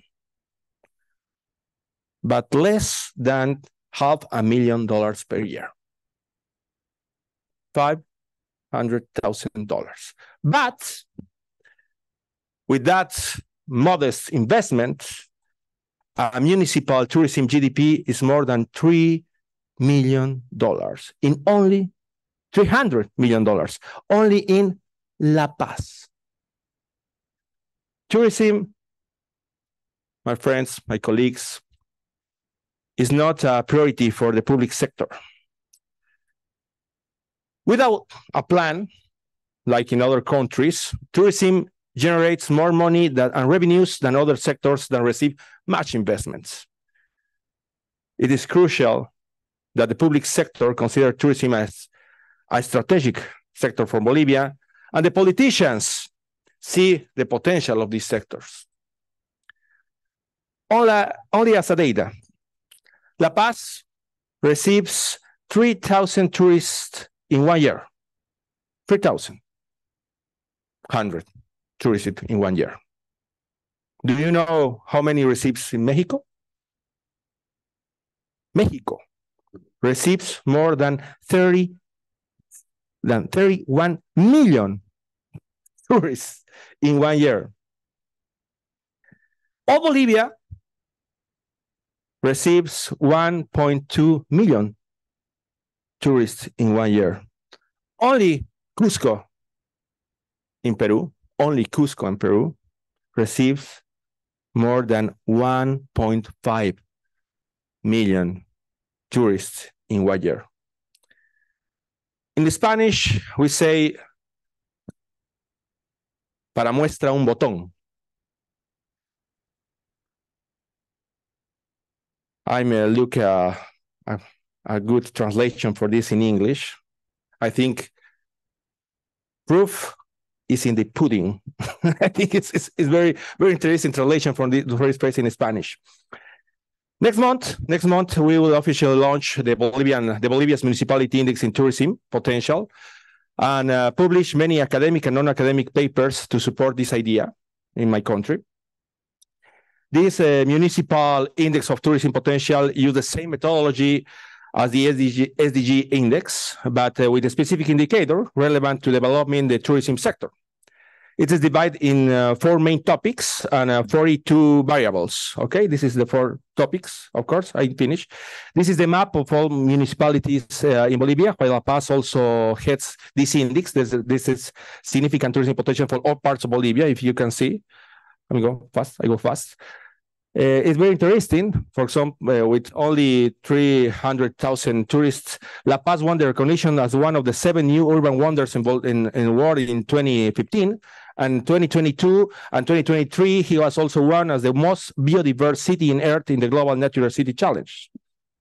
For example, one methodological innovation in the Atlas and in this index is using the cartograms. This cartograms is very interesting because show the municipalities in terms of the population, and we can see the relative best than only see the maps. The state capitals of Bolivia, this is in the middle of the country. The most people have high tourism potential. A part of this, a few municipalities stand up. The city of La Paz, for example, El Alto is very, very, very interesting city, and this is probably the biggest surprise in these results. To finish, look at considering the 42 sub-indicators included in the Municipal Index of Tourism Potential. This slide shows the 10 top ranked municipalities. All the state capitals are in the top, except Coroico, Paradise Tropical Forest, Uyuni, the Salt Flats, I don't know, you know, the Salt Flats in Bolivia, and Copacabana, and Titicaca Lake. Of course, we invite you all to visit my country, and I don't have more time, but thank you very much, Julio. Thank you so much, Oscar. Very interesting. So we moved from the general idea of systems thinking at the city level, then we moved to Europe, to the example of Europe. Now, after that, to the national platforms and how cities can work at the regional or national level. And now we went in a very detailed case to one city and working in particular on tourism. And thank you, Oscar. And now we'll finish our panel with John Twaits. I don't know if I said it correctly, always challenging. Twaits, or okay, yeah. You probably all know John because he's very famous. It's hard to introduce him, but just said that he's a professional fellow at Monash University in Australia, and also chair of the Monash Sustainable Development Institute and Climate Works Center there. Thank you so much, John. And now he will bring us back to more vision on what's the role of the higher education sector of universities in transforming cities using this systemic thinking approach. Thank you, John. Thank you for joining. Well, thank you very much, Julio. And Thwaites is a hard word to say in Spanish, and it's even harder in Portuguese, apparently. Look, it's great to be here today and to talk about the role of higher education for thinking systemically to transform cities. I'm going to start, though, by my previous role, which was as a government minister. And 20 years ago, I was actually Minister for Planning for Victoria and responsible for the plan for Melbourne, which was a 25-year plan aimed to see Melbourne as a system of systems, as you talked about, to connect the transport, the housing, the energy, the environment, the emissions, and the economy with outcomes that were very consistent with the Sustainable Development Goals. And it was a good plan. But 5 years later, there was an audit of the plan. And it found that the plan was very worthy, but implementation fell short, which is pretty typical in government. And there were three essential reasons for that. The first was the lack of clarity of responsibility. Who had overall responsibility for implementing the plan? The second was the need for adequate resources, funding and financing. And the third was the need for broad-based support for the plan, particularly from local government that had to implement it. And the essential problem was governance. It was a nice plan, but it didn't have sufficient buy-in and involvement from key parts of the system, from the finance minister to provide the money, from transport that had the clout, from business with the jobs, and local government who had to implement it. And I take these lessons to my approach to how higher education needs to look at systemic thinking in city transformation. It's not enough to have great analysis of the systems. It's really all about the implementation. And that's why I was very interested in Kirsten's discussion earlier about the cities, about multi-level governance and climate city contracts. Because I think there are two specific governance techniques that can actually assist with implementation. And I might say I'm also the chair of Melbourne's water utility, and I've been trying to get contracts with local government for that very reason. Because you need something so that all the parties don't just talk about a nice plan, they're actually signed up to do something about it. Well, what about higher education? Higher education certainly has a very important role to play in transforming cities. And on the right, I've set out some of the positives about higher education. First, higher education provides the knowledge, the evidence, the innovation, the technologies that we need if we're going to transform cities. Second, we train the implementers. We train the planners and the engineers and the social scientists who are going to transform cities. Third, universities have the potential to show cross-sectoral leadership because they're not just part of business or just part of the social sector. They can go across the whole of sectors and show leadership to guide the transformation. Fourth, and I actually think this is probably the biggest thing we can do, is experimentation. Universities are good. Researchers are good at experimentation, probably better at that than they are at implementation. And if we're going to get the sort of innovations to have the big step forwards that Kirsten talks about, in many cases, it's going to be underpinned by research on the ground. And finally, I think universities have a level of independence that allows them to try risky things that business or governments won't do. But, and there's always a but, traditional academic structures in universities, which are discipline-based and faculties of engineering and science and the arts, are not conducive to systems thinking. In fact, they reinforce silo thinking. And I would argue that we need completely new approaches in higher education to support systems approaches to transform cities. In fact, universities have to transform themselves. The good news is this is starting, and we're seeing universities move from traditional discipline-based academic structures based around single disciplines to a transdisciplinary approach, which incorporates not only multiple disciplines, but also incorporates decision-making with the community and practitioners. Second, and I think this is a really interesting one, is that within universities themselves, we need to see a much greater collaboration between the traditional research and education components and the operations arm of the university. Now, the operations arm used to be thought of something, oh, that happens out the back, completely separate from the main part of university, which was about research and education. But universities are very big businesses themselves with lots of emissions, lots of impact on their local communities, and we need to connect the operations with the research and education. The third, universities clearly need to be at the forefront of the commitment to net zero. And that means strong and ambitious net zero commitments that can be implemented in the shortest possible timeframe. And fourth, going back to that point about experimentation, universities can be great places to experiment in place-based ways, as Kirsten said, because we are ourselves part of a local community and often part of precincts involving community and industry. And I'll talk a bit about Monash in its precinct, the university that I'm at.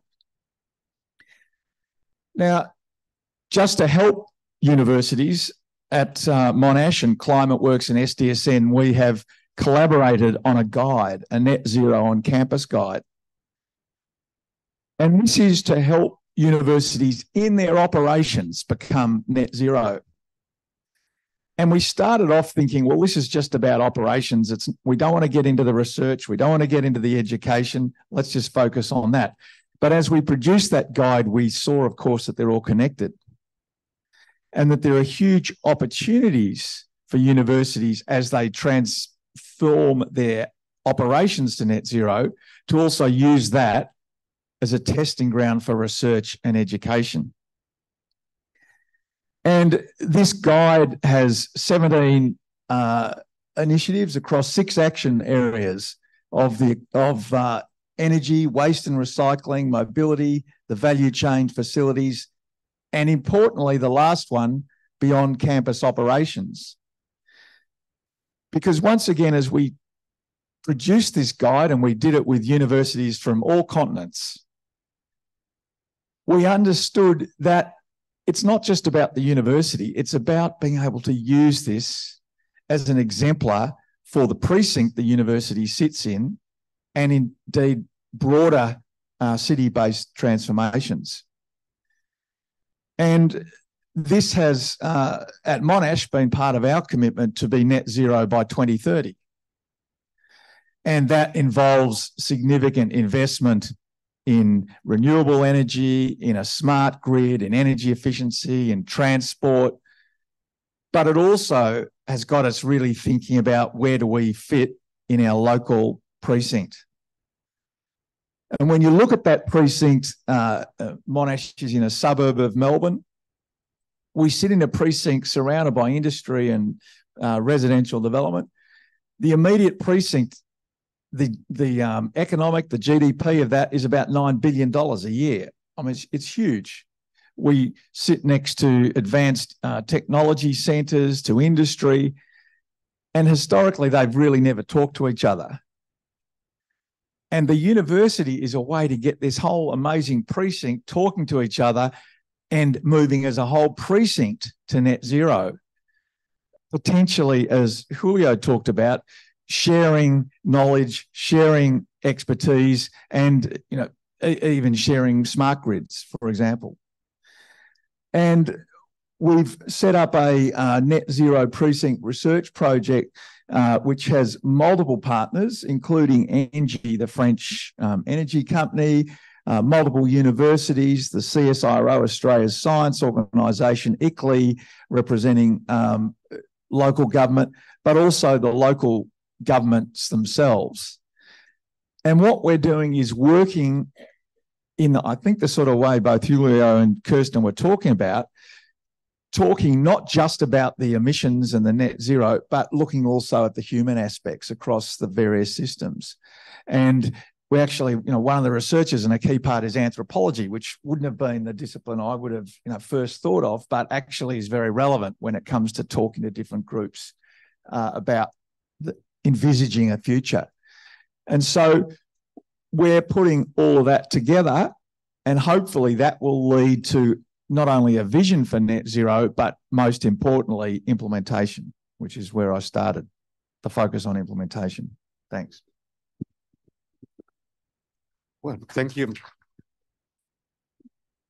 Thank you so much, John. So inspirational and relevant. And I suggest you to look at the guide. It's really useful and relevant for the work at the higher education sector. So before coming here to the questions in the room, we'll have like 5-10 minutes. Okay, but so there is a couple of questions from the online people who just passed me. So let me, I'll read both and then I'll give you the floor, any of you who want to answer.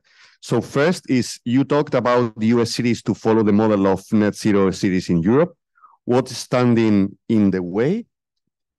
And the other one is, how do you maintain the momentum and the interest of the cities in decarbonizing despite the election cycles? So, and other similar is how you can export the EU model to other regions, well, in particular the US, so it's similar to the first one. So, floor is yours. Maybe Kirsten, if you want to start. Yeah, so maybe how this can be extrapolated to other contexts. That's maybe the main and the generic question. Okay, thank you very much. I think two things. So if I come at it from what's standing in the way and how this can be extrapolated, clearly nothing is clear. Let's be careful. What stands in the way of achieving something like the European mission speaks very much to what each of us has been speaking to. First things first, the degree to which sponsorship is clear, responsibility and accountability are clear, and is sustained and sustainable through political cycles and at multiple levels. That is absolutely essential. And there is, in the European context, there is the overarching framework of the European Green Deal. There are a series of nested regulations from the Fit for 55 all the way through to different value chains, supply chains, the Climate Pact, a full European climate risk assessment, which is now just being launched, and a number of elements that come together. However, if you look at this from the city perspective, from the regional perspective, and from the national perspective, there are still remain very strongly in the same field of policy across the whole of Europe, a number of extreme inconsistencies and incoherencies in terms of how those different policies interact. So one of the principal obstacles is to work on coherence across. And the incoherence is simply driven, exactly as John was describing it, by the fact that habitually most of the European policy units and Directorate Generals have done their thing aligned to the particular sectors and interests that they represent, whether it's ICT, information technology, or it's industrial strategy and a focus on what the internal logic of industrial growth and development needs to be, or it's the way in which education has been managed with a subsidiarity principle, so not necessarily responsible at the level of the whole of Europe, or it's the way in which we have thought about culture and creative arts as something completely different again, instead of harnessing it fully into the way in which we mobilize a different imagination for the future. So there are fundamental challenges between, say, the common agricultural policy, everything that's happening around food systems, the way in which critical raw materials is driving a continuous focus on extractive growth, and the way in which, say, industrial policy necessarily supports the implementation of something that is sitting at a subnational level. So there are challenges in how to overcome that. On the other hand, the success principle here is to start from a different logic, which is indeed place-based, and which allows at that scale and in that context to see where those inconsistencies show up. Because if you can show it in practice, it's so much easier to then roll back up to what would effectively be a possibility for looking at more aligned regulation. And then there are probably the two other that I would pull out. Financial mobilization and financial architecture is incredibly difficult. The entire financial system, our assumptions about financing, again, is broken into a set of individual sectored, segmented, and deliverables focused assumptions. Things need to look like bankable assets before finance can imagine it gets there. And that's very, very hard when you are talking about the portfolio of a system or portfolio of systems, as Julio was saying, at the level of a whole system, where waiting for the bankable assets is too slow, because you're not flowing the funding in to build up the multi-sided business models that are scalable and that can replace our current system. Or the temptation, as we've seen it now, is you invest in the renewable solutions, but you're not investing in the infrastructure that makes it possible to scale those solutions across. And the third, and this very much strongly speaks to John's observations, is mindset, capabilities, skills. Take Paris. Paris has 35 million roofs to be retrofit immediately. And there are 60,000 qualified roofers. And that kind of disproportionate number plays out over and over again. We simply don't have the professional skills. We don't have the leadership history, mindset, habits, practices of working in this kind of much more holistic and systemic way. And we don't even have the basic technical, practical skills to input a lot of the different technology changes. So there are multiple barriers, but let me just start with those. In terms of how this can be rolled out to other areas, or how the precedent of what Europe is doing and this call to action can be adopted or mirrored in other areas, many of the tools, the frameworks and the principles of tools and structuring are key. The precedent is important because demonstrating possibility really does start to open up. We live in a culture where seeing is believing, where the first question people ask you is, well, has it been done somewhere? Can you show me? And so being able to actually show this is happening, there is a degree of willingness to commit behind something this bold, already changes the conversation. Then there is a suite of very well thought through, carefully structured, interrelated tools and mechanisms to engage the full system. And that's replicable. And indeed, the discussions that we are having with the state of California is looking at what can you borrow across from a lot of those mechanisms that have to do with framework governance tools, policy frameworks, financial mobilization plans, economic modeling, and so on. And I think the third element is probably what I would describe as the extraordinary capability piece. This is about people learning to do something differently and acquiring a skill and a capability and a sense of possibility. And they are professionals. These contexts are growing, multi-generational cohorts, if you like, of humans, individual professionals who are experiencing this and are doing this. So one of the things that we are looking at right now in the context of the war in Ukraine is to open up the missions as a space where Ukrainians currently in diaspora in Europe are embedded into the mission to learn as quickly as possible what is happening so that they can acquire skills, experience, relationships, partnerships, assets, and the opportunities to then apply that as quickly as possible as Ukraine hopefully at some point begins to stabilize enough to do it. So some of this is about sheer human capability. Wow, food for thought. Thank you so much. So, Oscar, John, do you want to talk about how your examples can be extrapolated and go across political cycles? Yes, well, only a reflection. Of course, once again, the context of Latin America is very different of the Europe, Latin America. I think the most important problem at this moment in many Latin American countries is this curse of the natural resources. Okay, and we need to change that. We need to change that. We need that many countries found your real potential to growth, to real potential to create a way to development. At this moment, is very important. Another thing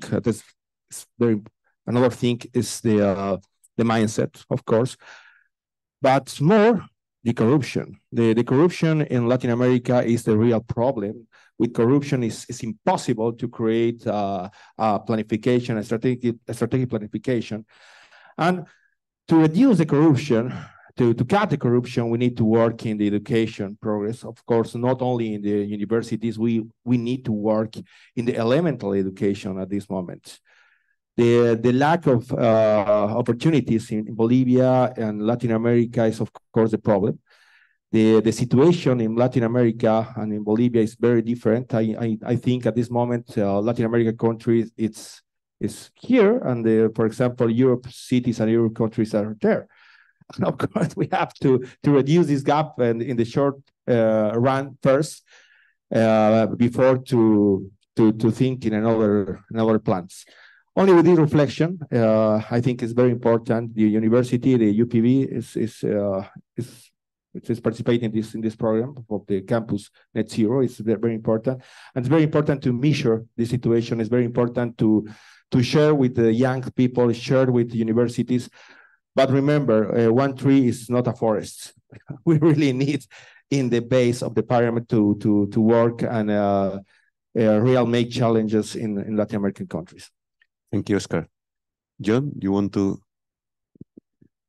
Well, very quickly, in terms of other universities around the world following what we're doing, you can simply go on the website and register and become part of the community of practice. And that's what I'd strongly recommend. Thank you. So we are running out of time, but if there is burning short question, thank you. Thank you very much. Thank you very much for your presentation, and mostly for the words I heard from John. I think the key point is right what you are mentioning. We are struggling in different contexts about this systemic thinking because we at university, we simply don't know how to teach it. So I'm from Nova University. This moment I'm serving as a pro-rector, so I feel this every day. I'm trying to think in a model how to include sustainability, not as a set of PowerPoints at the last class of physics or mechanical engineering or medicine or law or whatever. So I think we universities, we need, like you presented that a nice guide for operations. I think you need to think on a nice guide for the professors because there are lots of them. They simply don't know how to do that because they are quite old. I mean, I think a bit on European terms, maybe, and Portugal in particular, the median age are not so low. But maybe we can think on this type of guidance on to how to teach this system thinking to transform not only cities, but indeed the world, every aspects of we need to get out for the new, because I can do that in some programs. But when I go to the economics and business, this is very difficult to introduce that because the mindset there is very old-fashioned. So we need to move forward a bit. I think this will cost, between commas, a generation to do that. But I think this is a key pillar that we need to go ahead. I don't know if you have any magic bullet in Monash how to do that. We can talk in the coffee break. Thank you very much.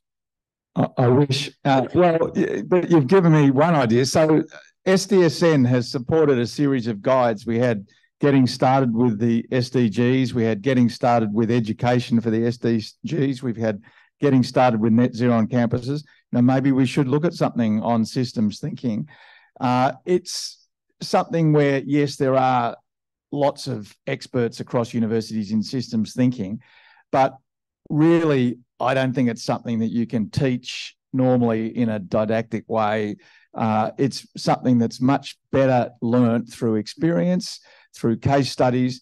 At Monash, we've introduced something called the Monash Innovation Guarantee, where undergraduate students in groups go and work with NGOs or companies on a problem linked to the SDGs.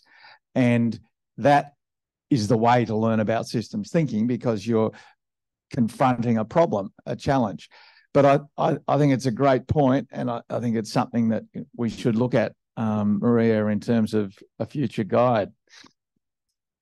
Sorry. Can I just do a quick build? It's a small news flash with respect to what's happening this week. One of the initiatives that is feeding into the UN process is a thing called 17 Rooms, which is being supported by the Rockefeller Foundation and Brookings Institute. And Room 4 involved in that is the education discussion. It's basically working on what could be concretely proposed into the UN process to make it possible to get some really structural shifts. And literally yesterday was an entire discussion on, if there's one thing we have to try and get through into the COP process, it is that ministries of education are required to start introducing systemic thinking, systemic practice across the board.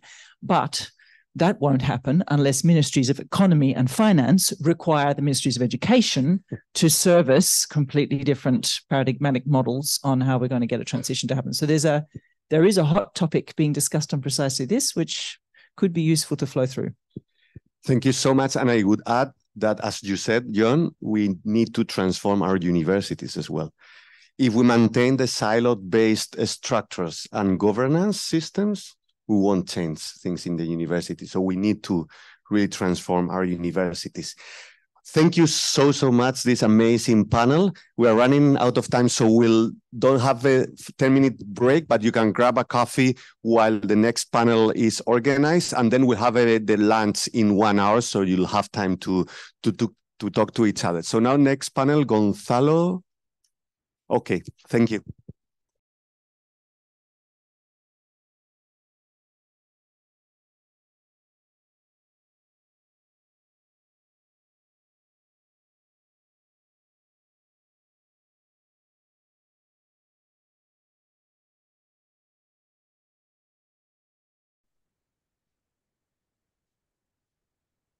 Hi, good afternoon, and thank you so much for being here in this last session of this very interesting morning. My name is Gonzalo Fanjul. I am Policy Director at the Barcelona Institute for Global Health and a member of the SDSN network. And together with Fio Cruz and with our colleagues, with Maria and Giovanni, with our colleagues in the SDSN Secretariat, we have prepared this last roundtable with the formal title of Addressing Systemic Risks to Human and Planetary Health. So the whole idea of our conversation is to bring together topics related to the health of the persons and the health of the planet. And I know that in academic terms, planetary health is a whole discipline in itself, but I think that we took it from a broader perspective, from a more general perspective here. And we are going to do this with 4 panelists that I think are a complete luxury. Let me start here with Ethel Leonor Noya Maciel.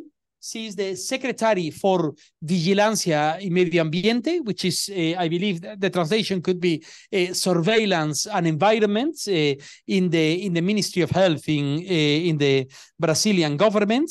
Then Josh Carliner, he's the Director of Global Partnerships in Healthcare Without Harm. Josh, hello. Thank you for being here as well. Sarah Whitney. Sarah is Assistant Professor in the Center on Climate Change and Planetary Health at the London School of Hygiene and Tropical Medicine. Sarah, thank you. And then finally online, we have Salim Abdul Karim. Salim is the Caprisa Professor of Global Health at Columbia University. It's a paradox that precisely the person from Columbia University is online and the rest of us are here. But I think that we will enjoy listening to Salim as well. So I apologize in advance because some of them requested to put the slides. I'd rather have a more conversational space here today because we don't have such a long time. So we prepare a few questions for all of you, and we are going to start with you, Salim, if you're okay with that, no? And I know, Salim, that right now you are focusing part of your work on the topic of pandemic preparedness and response, which is something extremely relevant for all of us right now, particularly in the aftermath of the pandemic. Although I would like to come back later to what extent everybody is as scared as we all were just a few months ago, no? But Salim, your work now, as you told me, is on the early identification of new potential threats for each of the 4 modes of transmission that a new pandemic could have, no? So my questions are very simple for you. First of all, I think it would be great if you could share with us which are those 4 modes that you are exploring right now, and then what have we learned from COVID in that regard?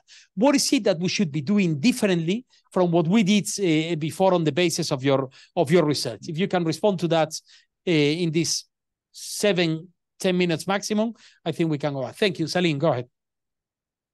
So thank you very much, Gonzalo, and a very warm greeting to all of you. I'm currently talking to you from Durban in South Africa, where I am based at the Nelson R. Mandela School of Medicine. So I'm sorry I'm not there with you in person at Columbia University, but know that I'm with you in spirit. So in looking at the COVID-19 pandemic, there are several important lessons that we can take away in order to be better prepared for the next pandemic. And one of those is the importance of ensuring that we have in place systems for early detection and the surveillance infrastructure that involves. So part of my responsibility as special advisor on pandemics to the Director General of the WHO is to look at exactly that question, because it became clear to us that we needed to have these kinds of early information. Now, we saw that probably most clearly in COVID-19 when it came to Omicron. When we first discovered the Omicron variant here in South Africa, it was within a matter of 2 to 3 days from the time we first identified it in the laboratory to the time we publicly announced it. And as soon as we announced it, the whole world came down on us and instituted travel bans. And so that meant now that we couldn't get supplies, especially important supplies that we needed for our laboratories to continue our surveillance. So we need to do better on that front. So what does an early warning system involve? Well, we need to know what kinds of organisms we are looking for. And principally, we are focusing on the 4 modes of transmission. So the one that we worry about most is respiratory organisms, ones that are spread through breathing to speaking, but they come out through the nose and the mouth. And COVID-19 is a good example. Influenza is another example. The second that we worry about is an organism that is spread through gastrointestinal transmission. So that's through contaminated water or contaminated food where we eat it. And a classic example of that is cholera. Then the third kind of transmission we are concerned about is sexual transmission. And here we've seen HIV is a good example of a sexually transmitted pandemic. And more recently, what we had was the pandemic of Mpox, which was being spread through close contact, not sexually, but sexually related through close contact. So that's the third mode of transmission, sexual transmission, where we worried about gonorrhea, syphilis, and HIV. And then finally, organisms that are spread through intermediate hosts. And there we most worry about tick-borne or any other kind of organism. So there we worry about Lyme disease, Ebola, and so on. And those are spread through organisms, through intermediate hosts. So those are the four we worry about. So when we look at all four, what is the common variable that leads us to identify them early? The common variable, and almost every pandemic, is first identified by clinicians. They are doctors working in hospitals and clinics that see the patient first. And the reason for that is that we actually, at that stage, do not know what the cause of the pandemic is. So if you take COVID-19, Dr. Lee, when he first saw patients at the Wuhan District Hospital, and he was very concerned about the undiagnosed pneumonia cases he was seeing, and he wrote a letter to the district authorities, and they ignored his letter. So he went on social media to talk about the undiagnosed pneumonia that he was seeing.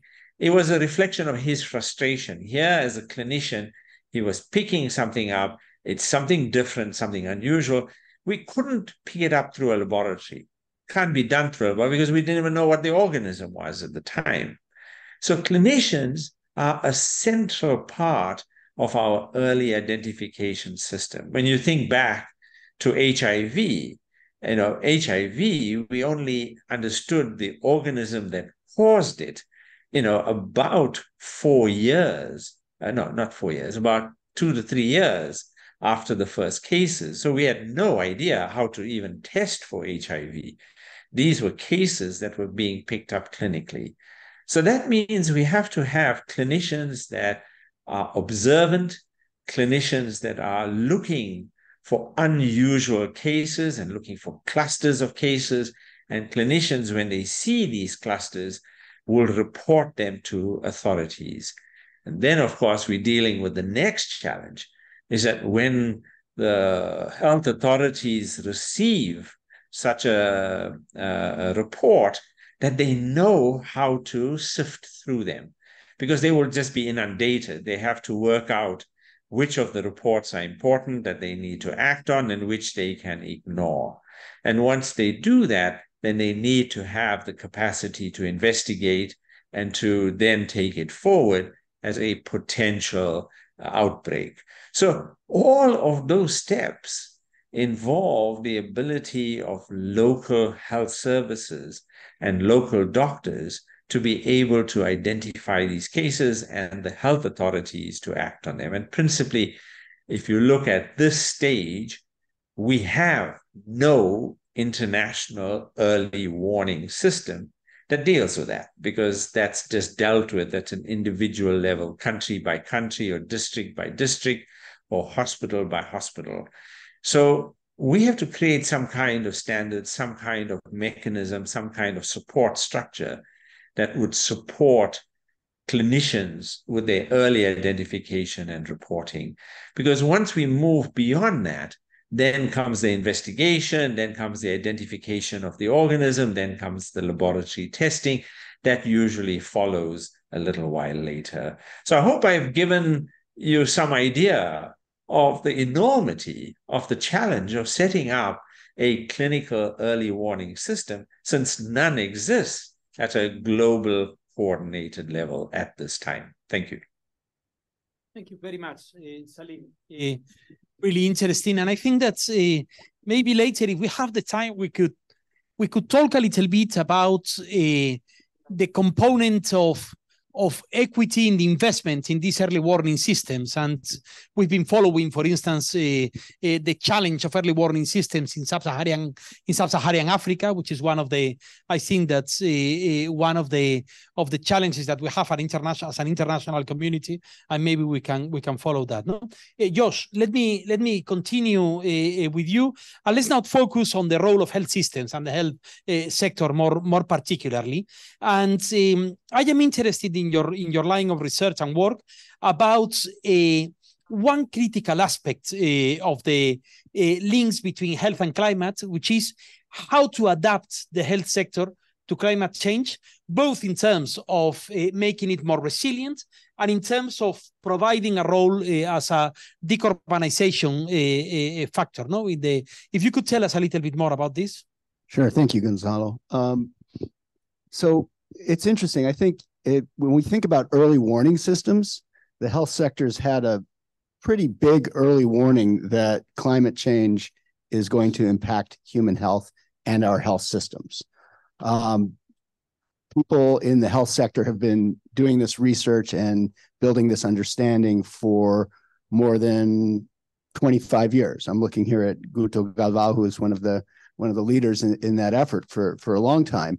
And you know, it's only been in more recent years that the sector's begun to pay attention to that.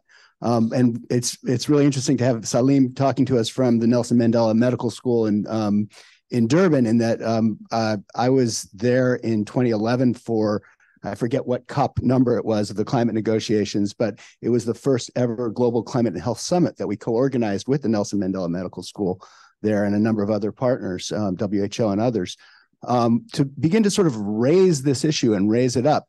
And the pandemic, in many ways, gave us an early warning around climate change. It showed us what a multidimensional crisis on a planetary scale might look like. And in many ways, the health impacts of climate change will make the COVID-19 pandemic pale in comparison unless we're able to reverse course very quickly. And we only have a few years left to do so. So what does that mean for the health sector itself? Healthcare is impacted by the climate crisis. It's impacted by extreme weather events. It's impacted by the migration of different infectious diseases. Many other health problems are exacerbated by climate's impacts. And ultimately, as climate change impacts civilization's ability to produce food and for people to inhabit certain places, we're going to see different serious migration events that are going to impact human health in a significant way and our health systems.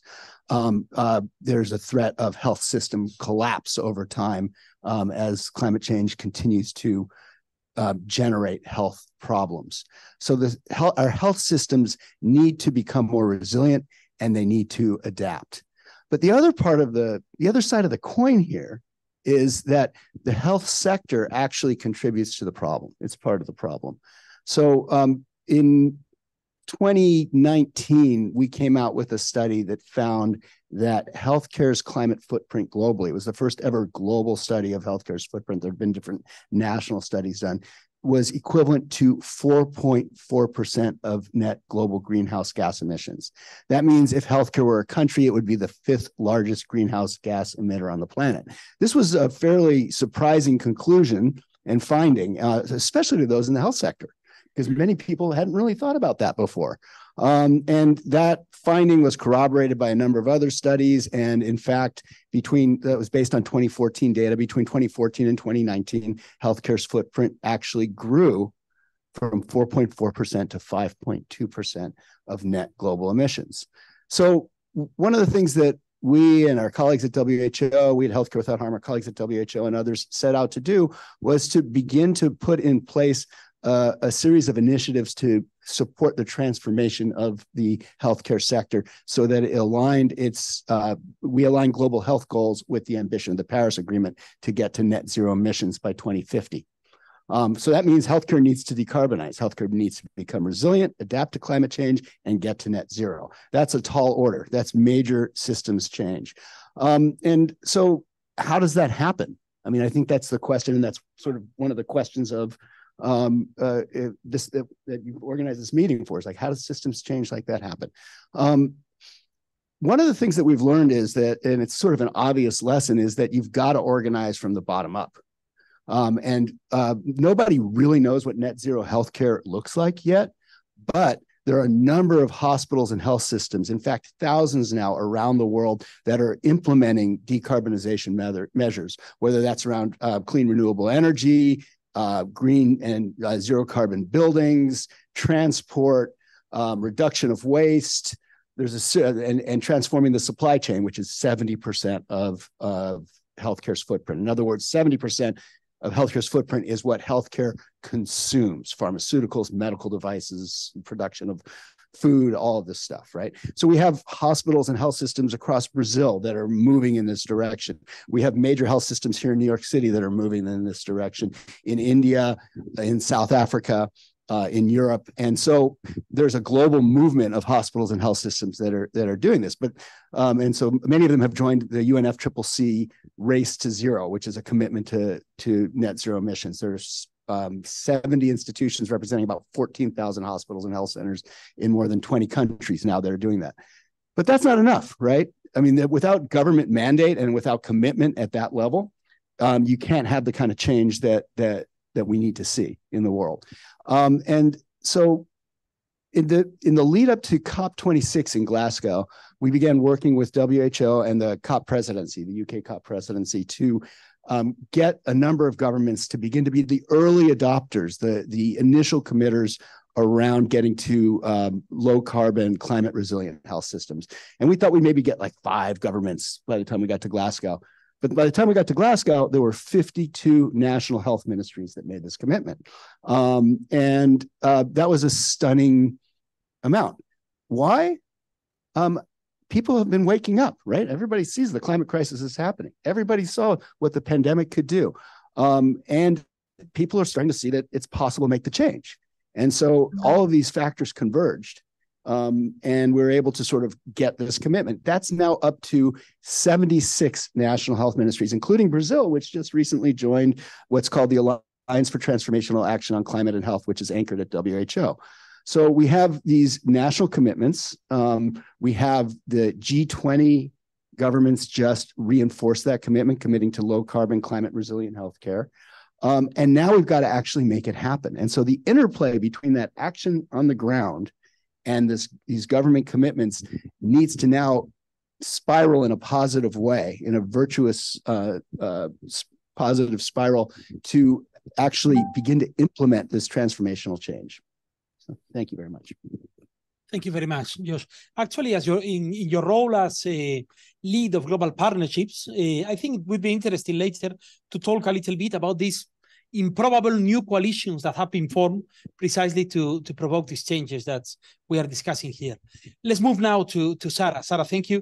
You are now working on something that I think is particularly interesting for this conversation. It is actually very much related to what we have heard in the previous roundtable, which is how to design and implement effective climate mitigations actions that will improve the health and well-being of citizens in cities in particular, and this is your focus, no? So again, I wonder if you could tell us more about this line of research and in the context of this conversation. Thank you. Yes. So I think obviously I'd like to sort of echo a lot of the points that were made earlier in the first couple of panels. I think it's worth acknowledging that without mitigation, that the limits at which we'll be able to adapt to the changes that are posed by climate change, we're going to have increased health costs, and those are going to become more and more devastating. So we need mitigation actions that are well designed to make the space for adaptation. So we can't have one without the other. And what I think it's worth really highlighting is that the opportunity and the potential solutions that exist within mitigation actions that are well designed across all sectors. And obviously we've heard from Josh about what can be done in the health sector, but those actions can also have big health co-benefits in the near term, as well as reducing the longer term impacts from climate change, such as heat and exposure to extreme events.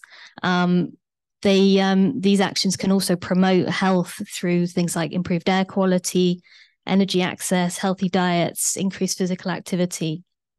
And so what we've been trying to do at the London School for the last 3 years is to sort of map both the modelled and implemented evidence, because I think, as we heard earlier, what we really need are case studies and examples of these actions to inspire and promote change, and also to look at the barriers and potential failures. So one thing that's really helpful is to look at where implementation hasn't worked. So what we've been doing with the Pathfinder initiative over the last 3 years is to map both the peer-reviewed model evidence, and we've been working also with partners including SDSN, C40 Cities, CDP, and the Alliance for Health Policy and Systems Research to identify implemented actions which have both measured, quantified the emission reductions that are possible, looked at the barriers, and also looked at the health benefits and the other equity benefits. And I think, just to give you some more highlights, our first report will come out in November this year. I think what you can take away is obviously that context is very important. So the context that you work in, that your action is being taken in, is very important. You need that local buy-in to identify the actions that will deliver the biggest benefits in your situation. But there are significant health co-benefits. I think one of the issues that we found is that people are not monitoring and measuring and evaluating these actions at the local scale at the moment.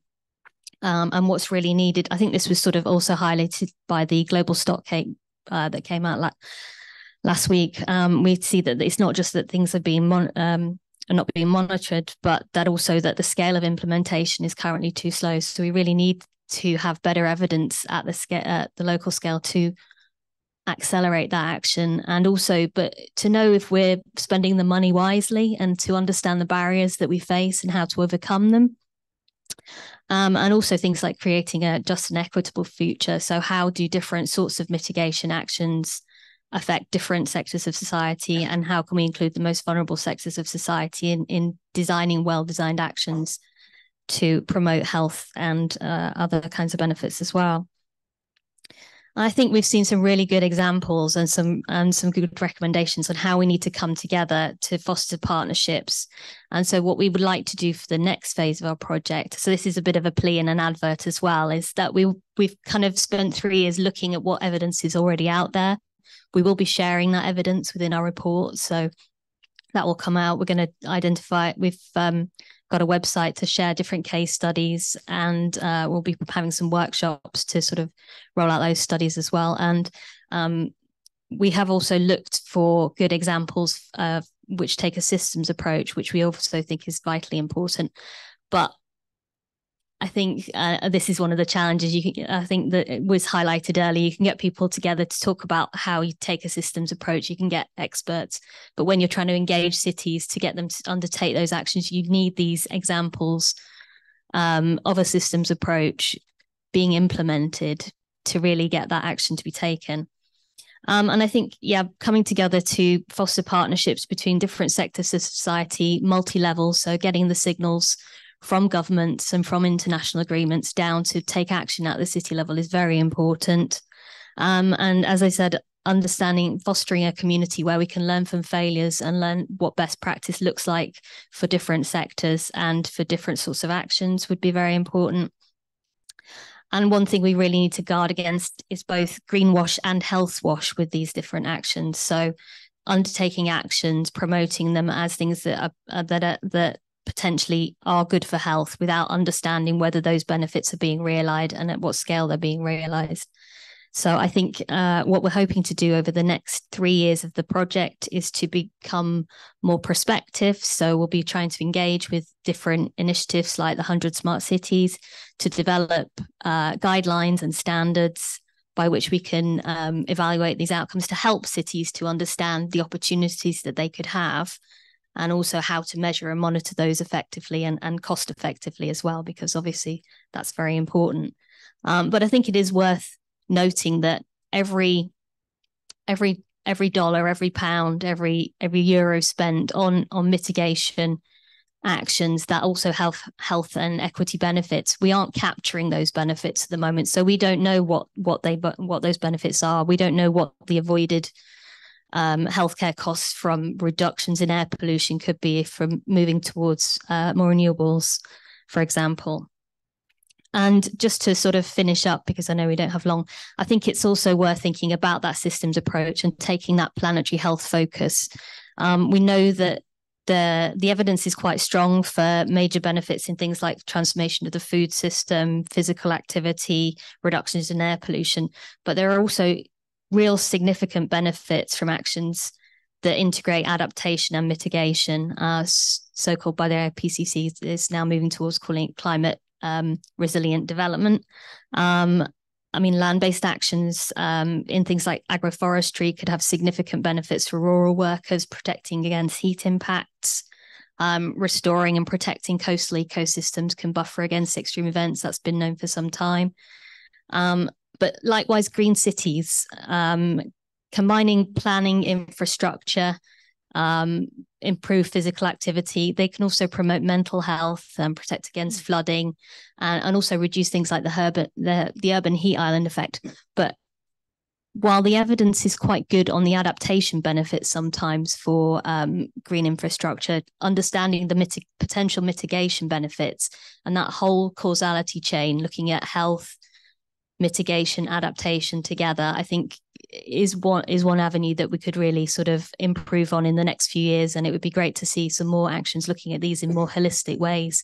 And I think those are really quite important to think about those sort of trade-offs and unintended consequences that we want to avoid. So that's why this is a great conference to be at in terms of thinking about these things in that rounded way, so we can sort of minimize the disbenefits and maximize all the different sorts of potential benefits that are on offer. Okay, thank you very much. Thank you, Sarah.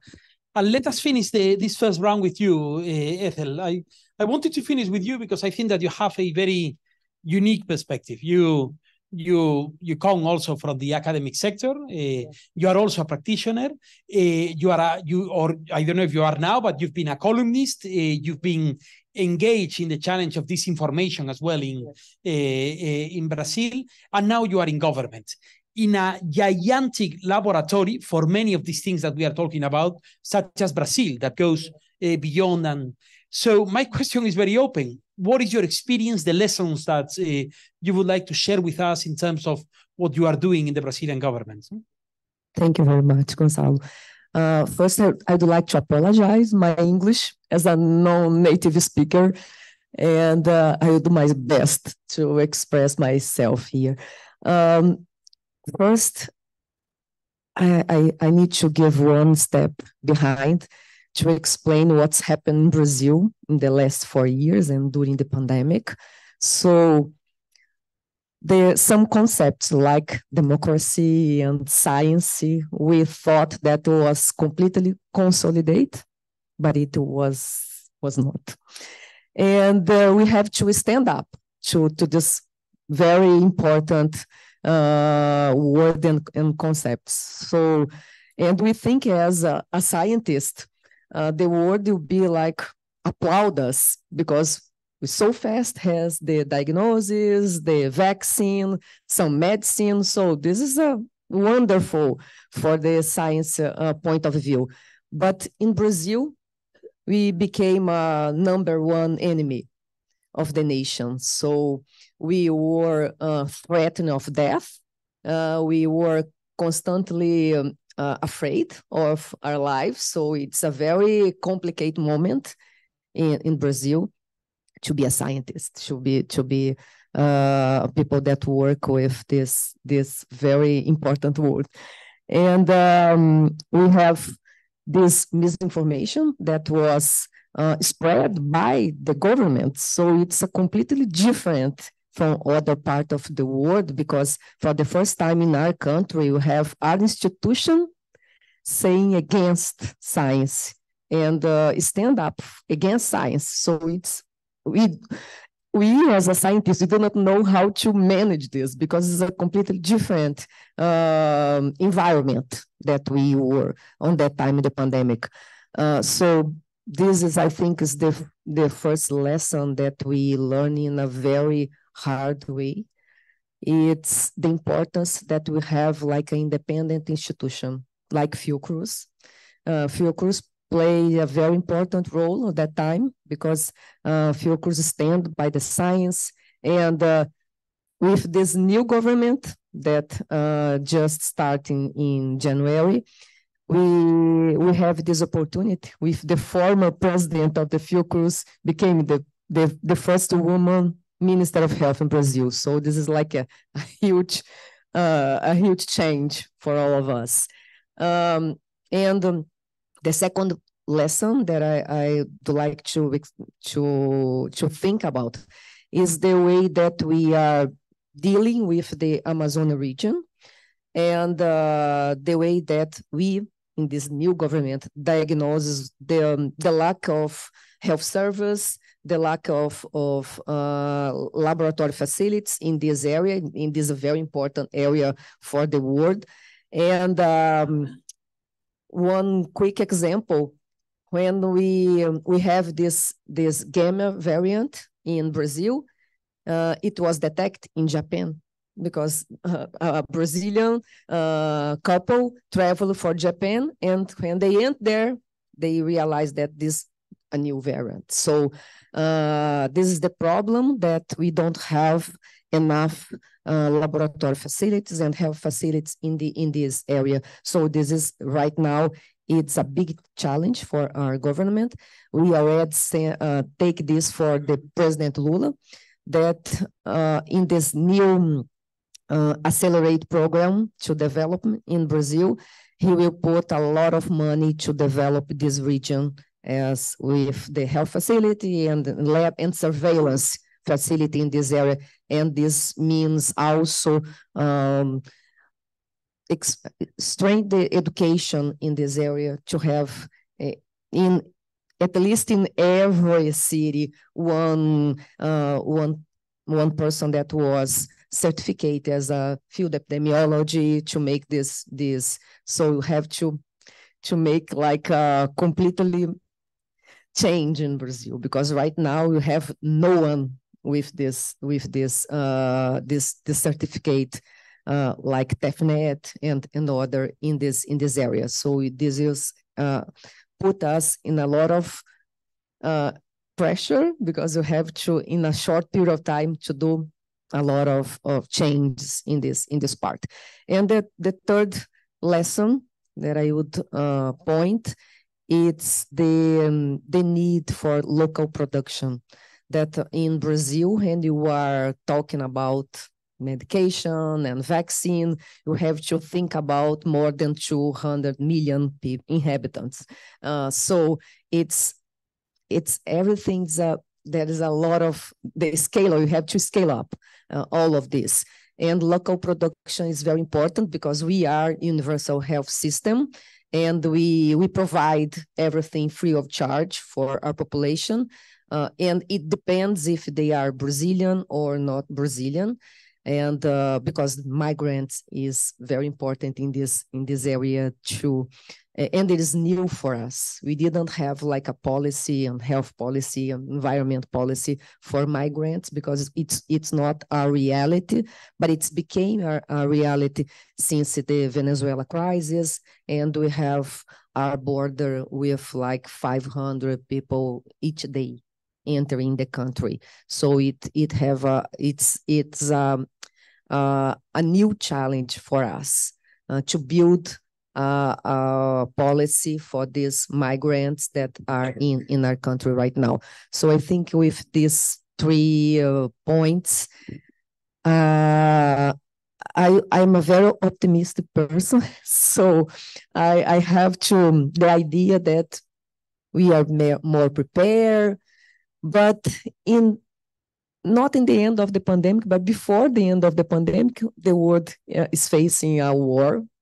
And it's for us that wants to work together and make partnership.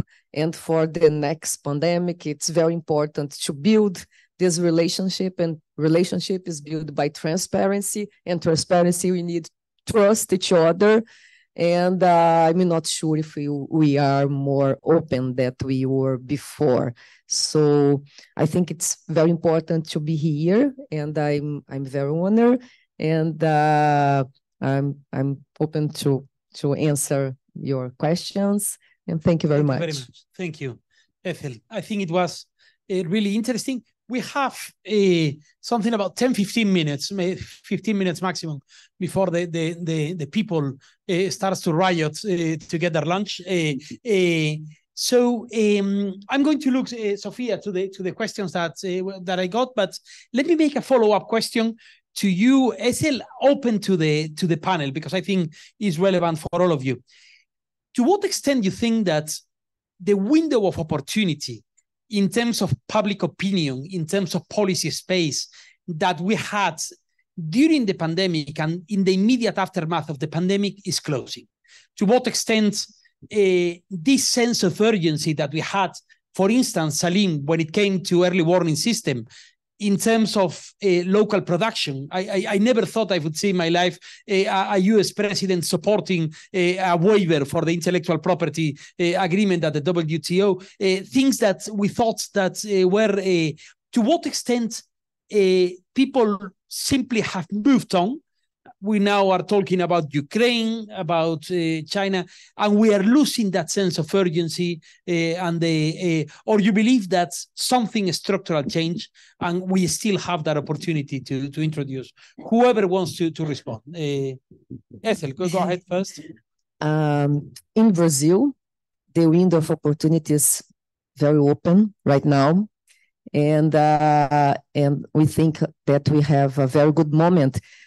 Is for the first time, we have all the Minister of Health with technical person. The Minister of Health don't have a political party. I don't have political party. And this is very unusual in Brazil. So it's open a very good opportunity to us to do what we need to do.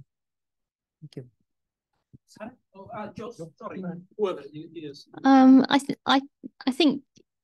I think that there is a growing momentum, because it's not okay. So maybe the initial backlash from sort of COVID, the initial push, has decreased. But I mean, look at this year. You know, the number and scale of the different impacts that El Niño's caused. You know, there is something every year that you think the Ukraine push-up energy crisis. You know, in the UK, if we'd invested more in renewables, we would have had significantly. You know, I think there's an estimate that our energy bills would have been on average £150 lower per year if the UK had invested strategically and more forcefully in renewable energy before Ukraine. So there is something every year now. So I think, what one thing may dip away, but the momentum is building, and not in a good way, but hopefully that pressure can keep up and we can keep the momentum moving. Thank you, Sarah. Jos, please. And then Salim, we can go to you, please. So, I mean, I think it's a paradox in that, we saw with the pandemic that rapid change is possible. Right. That civilization, that all of our societies can move quickly to address a crisis and do it in some ways fairly well, with all the critique that we might have around the pandemic. And at the same time, it certainly feels now like we're kind of back to business as usual. And so those two things kind of coexist. And then what Sarah's saying is true as well, in that, to just put it in the experience that we have and what I was talking about, we've seen nonlinear transformational change in the health sector's approach around climate change. That's certainly true. And at the same time, we're seeing nonlinear transformational change that is outstripping that change in terms of the climate crisis. And so I think the jury's out whether we're going to be able to actually take those positive lessons about how quick change can happen and make it happen in order to address some of the planetary health issues that we're facing today. And yeah. Thank you. Thank you very much. Salim, you want Salim, is Just there? a quick point, if I yeah, might chip in, just to say that there's no question that we are going to see more pandemics and more organisms emerge because climate change is a principal driver of much of that. So we are very likely to be in a situation where we're going to see new pandemics coming. And I think that among the lessons we've learned from COVID is the central importance of global equity in access to countermeasures, whether they are diagnostic tests or vaccines or treatments. And that we understand that in the next global crisis, when we're faced with the same problems, we're going to have to figure a way how to get access to critical countermeasures such as vaccines. And the WHO has already invested in creating an mRNA hub in South Africa. But the big problem is not the capability, it's not the money, it's not the equipment. The big problem is the intellectual property. And the intellectual property remains the biggest obstacle because you can't make an mRNA vaccine without treading on intellectual property already owned by either Moderna or BioNTech. And so we've got to address that problem as parcel of the overall problem. And I've been getting somewhat disillusioned with the pandemic treaty negotiations because the draft zero had very good language on this issue of dealing with intellectual property in a pandemic situation. And countries have just walked all that back. It's completely out right now. There's not even a single paragraph on it in the current version that's being debated. And I think if we're not serious about addressing that problem, we're not going to fix the problem of global equity to things like vaccines. Thank you very much, Salim, and thank you because your response is very much related to the next question as well. Because one of the questions from our audience is about the role of different sectors in moving things forward. No, and the question is in particular, what sector is the most advanced in implementing these systemic transformations and addressing risks to human and planetary health? Whether it's the public sector that is taking the lead. We are all reading Mariana Mazzucato's take, for instance, on the role of the public sector as a leading entrepreneur at the public level or the private or even international organizations. Salim was just mentioning the pandemic treaty or as they call it now, the pandemic agreement. They are now watering down these two. We are seeing a pandemic fund that is clearly underfunded in terms of the request. Where do you think the passion is coming from and the push is coming from in this regard, and whether this has changed or not? Who wants to? Ethel, go ahead, please.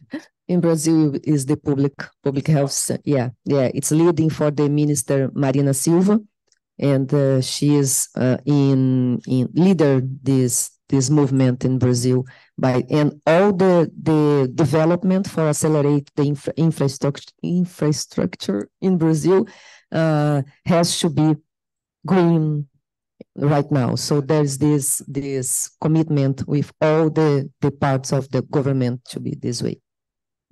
Josh, what do you think? So there's change happening in almost every sector of society, and none of it's enough. So what I would say is it's more of a question of where the change needs to come from, and that change needs to come from a much more diverse and vibrant social movement that's advocating for a rapid transition away from our societal dependence on fossil fuels, which are causing huge climate, environmental, and health problems, and toward a rapid adoption of clean, renewable, healthy energy. And without that social movement, which includes advocacy from health professionals as a key piece of it, the changes that we need to see happen aren't going to happen. So the Vice Minister and the Health Ministry in Brazil and the Environment Ministry in Brazil need those social movements pushing from below in order to make good policy. And that's the case everywhere in the world. Yeah, I think I would echo Josh's point. I think the health community has played a significant role and is really stepping up to become advocates for planetary health and for the phase out of fossil fuels. And I think when doctors start to stand up and talk about these things, people do listen in a way that they may not listen to politicians. And I do agree that change does need to come from the bottom up, but I think it also needs to come from the top down. We need to phase out fossil fuel subsidies. They could be redirected into other, into healthcare subsidies, and why not? And that would promote resilience. I'm curious about your role as academics, because we have these friends in the Spanish section of SDSN in Redes called Fernando Valladares.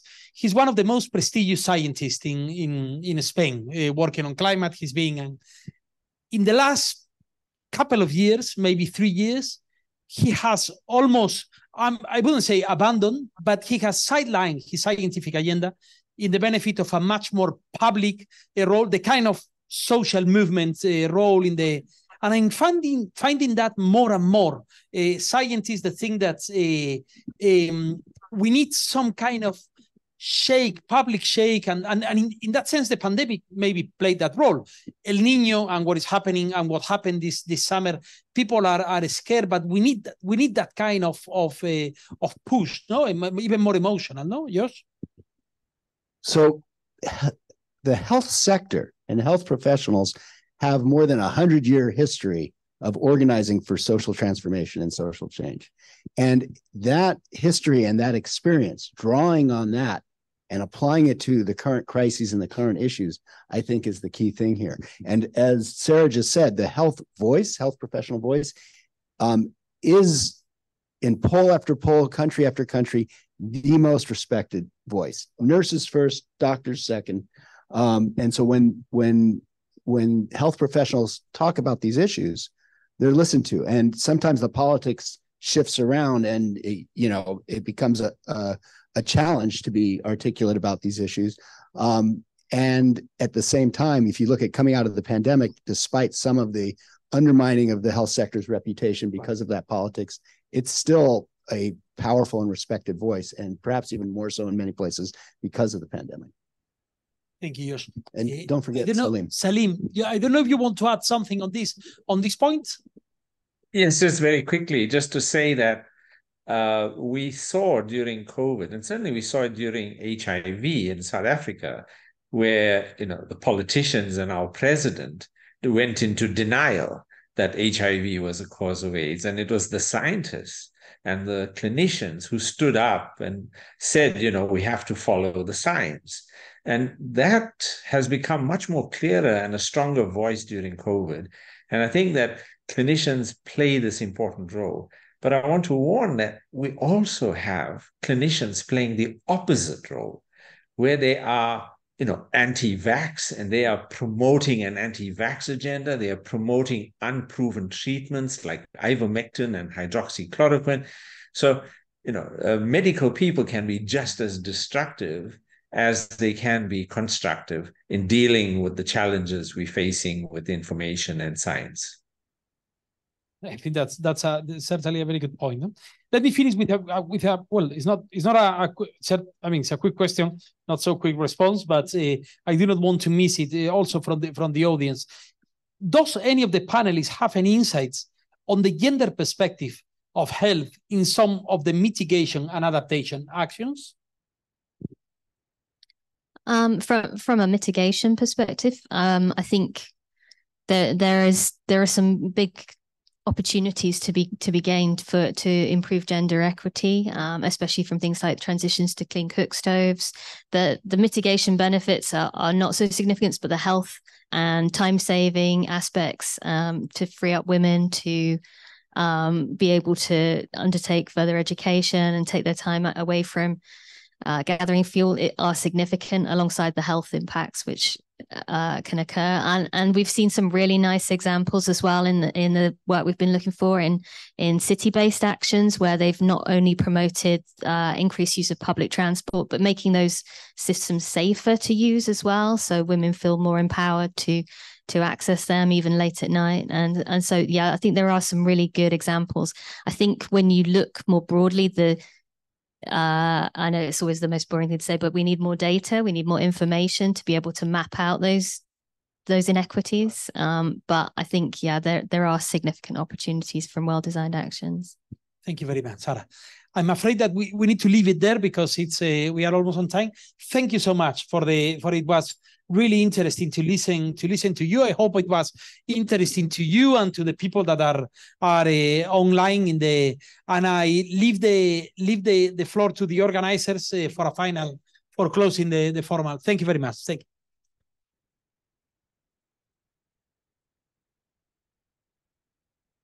Thank you all so very much for this wonderful panel and all these great insights that you have all shared with us. Now, let's see if we have online our last speaker for today's event, Sir Andy Haynes, who is invited here today, joining us remotely, and who will be providing some closing remarks for these 3 panel sessions that we've had. Professor Andy Haynes is a professor of environmental change and public health at the London School of Hygiene and Tropical Medicine. He has been recognized for his contributions in understanding the effects of climate change on public health and for his also mentorship for the next generations of scientists and sustainability practitioners in the 21st century. He will share with us some of his concluding thoughts, and I take this opportunity also to encourage you to register for the event that will follow this one at 1:30 p.m. New York time on multi-stakeholder engagement and cooperation. We will be dropping the link in the chat. So without further ado, Sir Andy Haynes, the floor is yours. Well, thanks very much for the introduction. Can I just check you can hear me, first of all? Yes, very well. Good. I did have some slides, but I think because time is a bit short and I think everyone must be hungry and tired after a long session, I'll just speak without slides. I first of all wanted to thank the organizers for inviting me, and secondly, to compliment really all the speakers and the panelists today. It's really been a remarkably productive session. I've been listening to the whole lot. It's been really, I think, very fruitful and shared so much wisdom. So I just wanted to share a few takeaway thoughts myself. And one of the papers that's most impressed me in the last week or so is the recent report on planetary boundaries. And what it shows us, published in Science Advances just last week, is really, I guess, what we all know, but it's nevertheless worrying to be confirmed, that, you know, there are these 9 planetary boundaries, including climate, biodiversity, land use change, nitrogen, phosphorus, ocean acidification, and so on. And 6 of the 9 really are being exceeded right now. And of the remaining 3, one is about to be exceeded. That's the ocean acidification. The other one, which is aerosols, well, it's already killing millions of people from air pollution. So the only partial success we have is stratospheric ozone depletion, all the rest going in very much the wrong direction. And these boundaries, of course, interact, which brings us back to the whole theme of this talk, which is about systems. So single interventions are going to have moderate effect, but what we really need, of course, is systems thinking to address these multiple boundaries at the same time. So, for example, if we just focus on actions that will, say, address the freshwater boundary, we won't tackle the burgeoning issue of biodiversity loss or climate change. And there's always a danger, of course, of having an intervention which addresses one boundary, but doesn't take into account the others. For example, if we just depended on hydropower, and as we've heard, precipitation, rainfall decreases in some regions, then we may end up without sufficient electricity and sufficient energy. So we're now living, of course, in a new geophysical epoch, the Anthropocene. And the problem we have is that our institutions, including our universities, our governments, our political systems, all grew up in the Holocene. The Holocene was, of course, that long period during which humanity transitioned from being basically migrants and migrant hunters and so on, hunter-gatherers, into agriculturalists and then into urban dwellers. And during that 10,000 years or so, we saw a dramatic transformation of the landscape, of both the landscape of this planet, the atmosphere, the oceans, and so on. And these multiple changes are now threatening to undermine the very real progress that we have seen in recent decades. And as we've heard, these changes threaten health in so many different ways, right the way from heat communicable diseases, as Slem Karim has very eloquently described, the effects of air pollution, the effects of floods and droughts, increasing poverty, and so on and so on. And that just emphasizes again the need for systems approaches. Of course, we do need specific interventions. We need better vaccines. We need early warning systems and so on. But we also have to think about it holistically, because as we've heard, we have to combine adaptation and mitigation if we're going to be successful. What we do know is that merely telling individuals that everything is bad, that there are multiple threats, is not necessarily going to precipitate the kind of change that we want. And there's growing evidence that having a positive message around health and the environment is much more likely to foster public support, particularly amongst those people who may be doubtful, who may be misinformed about environmental change. And so this, I think, is important to keep this positivity, even in times when we know many negative things are happening. I was really delighted to hear a lot of endorsement of the idea of integrated action for health and for the climate and for the planet, because we need to combine mitigation and adaptation. And for far too long, these two communities have worked separately. The adaptation folks coming from, whether it be disaster management or whatever, whereas the mitigation people coming from food systems or, of course, energy as well. So we need to combine some of these insights in order to create a much lower environmental impact, healthy and sustainable cities, and, of course, healthcare systems as well. And another important point that came out from Josh and others is the important role of the healthcare system. And that's where adaptation and mitigation can be and should be and must be combined in order to reduce the burden on the health system, but also reduce the burden of the healthcare system on the environment. Because as Josh has reminded us, it's 5% of emissions. And if you include fresh water, air pollution, degradation of terrestrial systems and so on, then it's an even greater burden than that. So that is, the healthcare system is one place where we can exemplify the need for both bottom-up and top-down policies to integrate adaptation and mitigation. But we mustn't forget that there are also very big benefits that Sarah's alluded to from decarbonizing the economy as a whole. So if you look at the deaths from fossil fuel-related air pollution, for example, there are over 3.5 million a year, people dying. Probably more than that, it's probably an underestimate.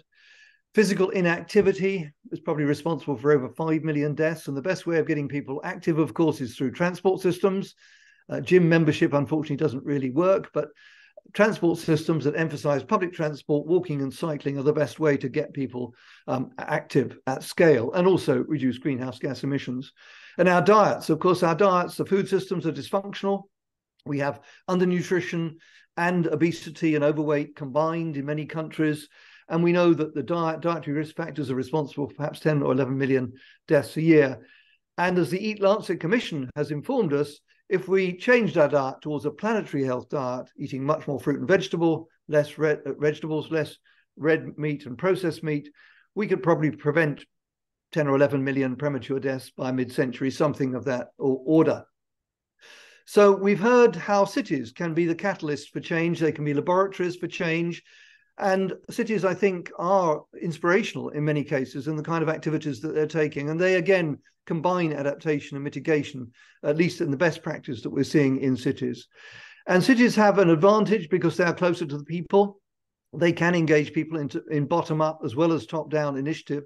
And they can integrate objectives across a range of different endpoints, both environmental and health. So what needs to change in order to transform the system into an economy which supports human health and equity, as Slim has reminded us, within planetary boundaries? Well, of course, we need better technologies, but technologies by themselves won't solve the problems. We need better knowledge structures. We're not very good at integrating knowledge, as we've heard from John Thwaites. Our universities are often siloed and obsolete in the way that they generate knowledge and evaluate change.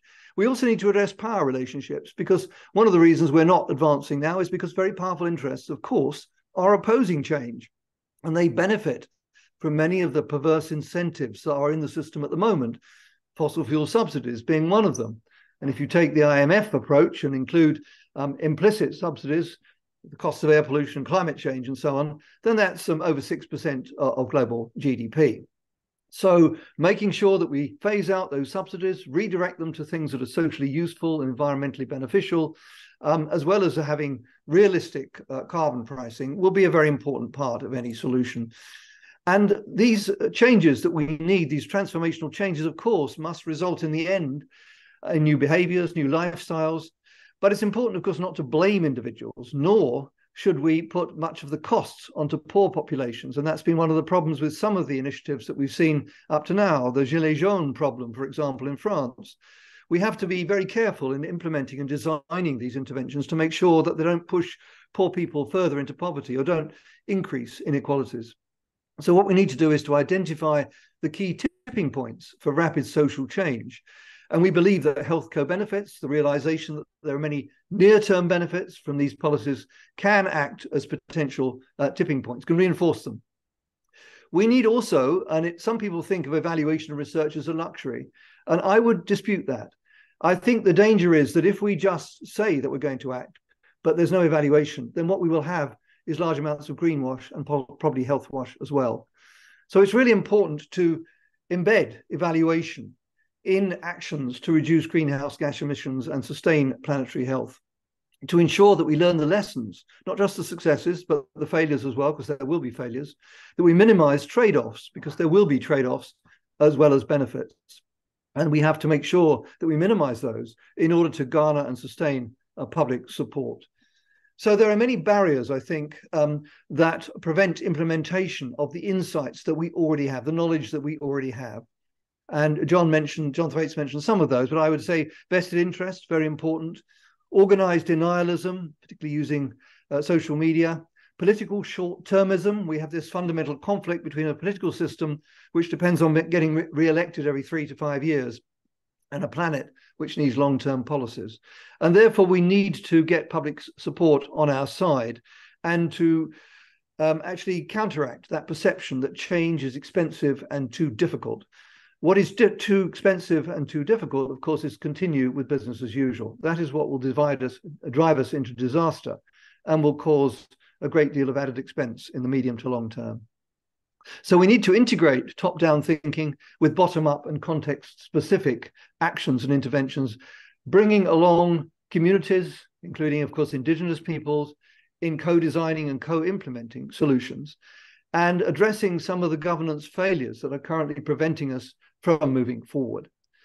So it's important to have an overarching framework for change, and there isn't a single framework which I'm suggesting we endorse, but a framework should include the need to capitalize on potential for social contagion, not just for negative things, but for positive ideas and positive changes as well, sharing lessons from implemented actions, capitalizing on the co-benefits, including to health, of course, but also, if we get it right, there can also be benefits to employment through healthy and productive livelihoods. We need to make sure that policymakers and the public understand the potential near-term co-benefits and take into account the economic value of those co-benefits, which will greatly offset many of the costs of the kind of changes that we need to make. So in systems approaches, of course, feedback loops can retard progress, but they can also enhance progress. And so we need to ensure that we capitalize on the positive feedback loops that will take us more rapidly to the sustainable future that we all want to see. And in concluding, let me remind you that we really have very short time to do this. We really have a decade or two at the maximum. So we have to move quickly. We don't have the luxury of waiting for the best available evidence before we move on. We have to implement the best available evidence we have now, but evaluate, learn the lessons, and spread the news, spread the knowledge, work together, capitalize on intersectoral action and collaboration across multiple disciplines. I'll stop there. Thank you so much.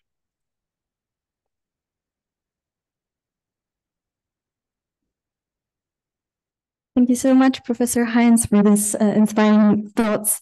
Hopefully we leave the event with more knowledge and motivation to work on systemic solutions. And thank you so much again for Arsenal and Impetus projects for making this event possible. And now we invite everyone in the room to join the networking lunch and see you hopefully at 1:30 New York time for another event on multi-stakeholder approaches. And people online, you can still register using the chat. Thank you very much.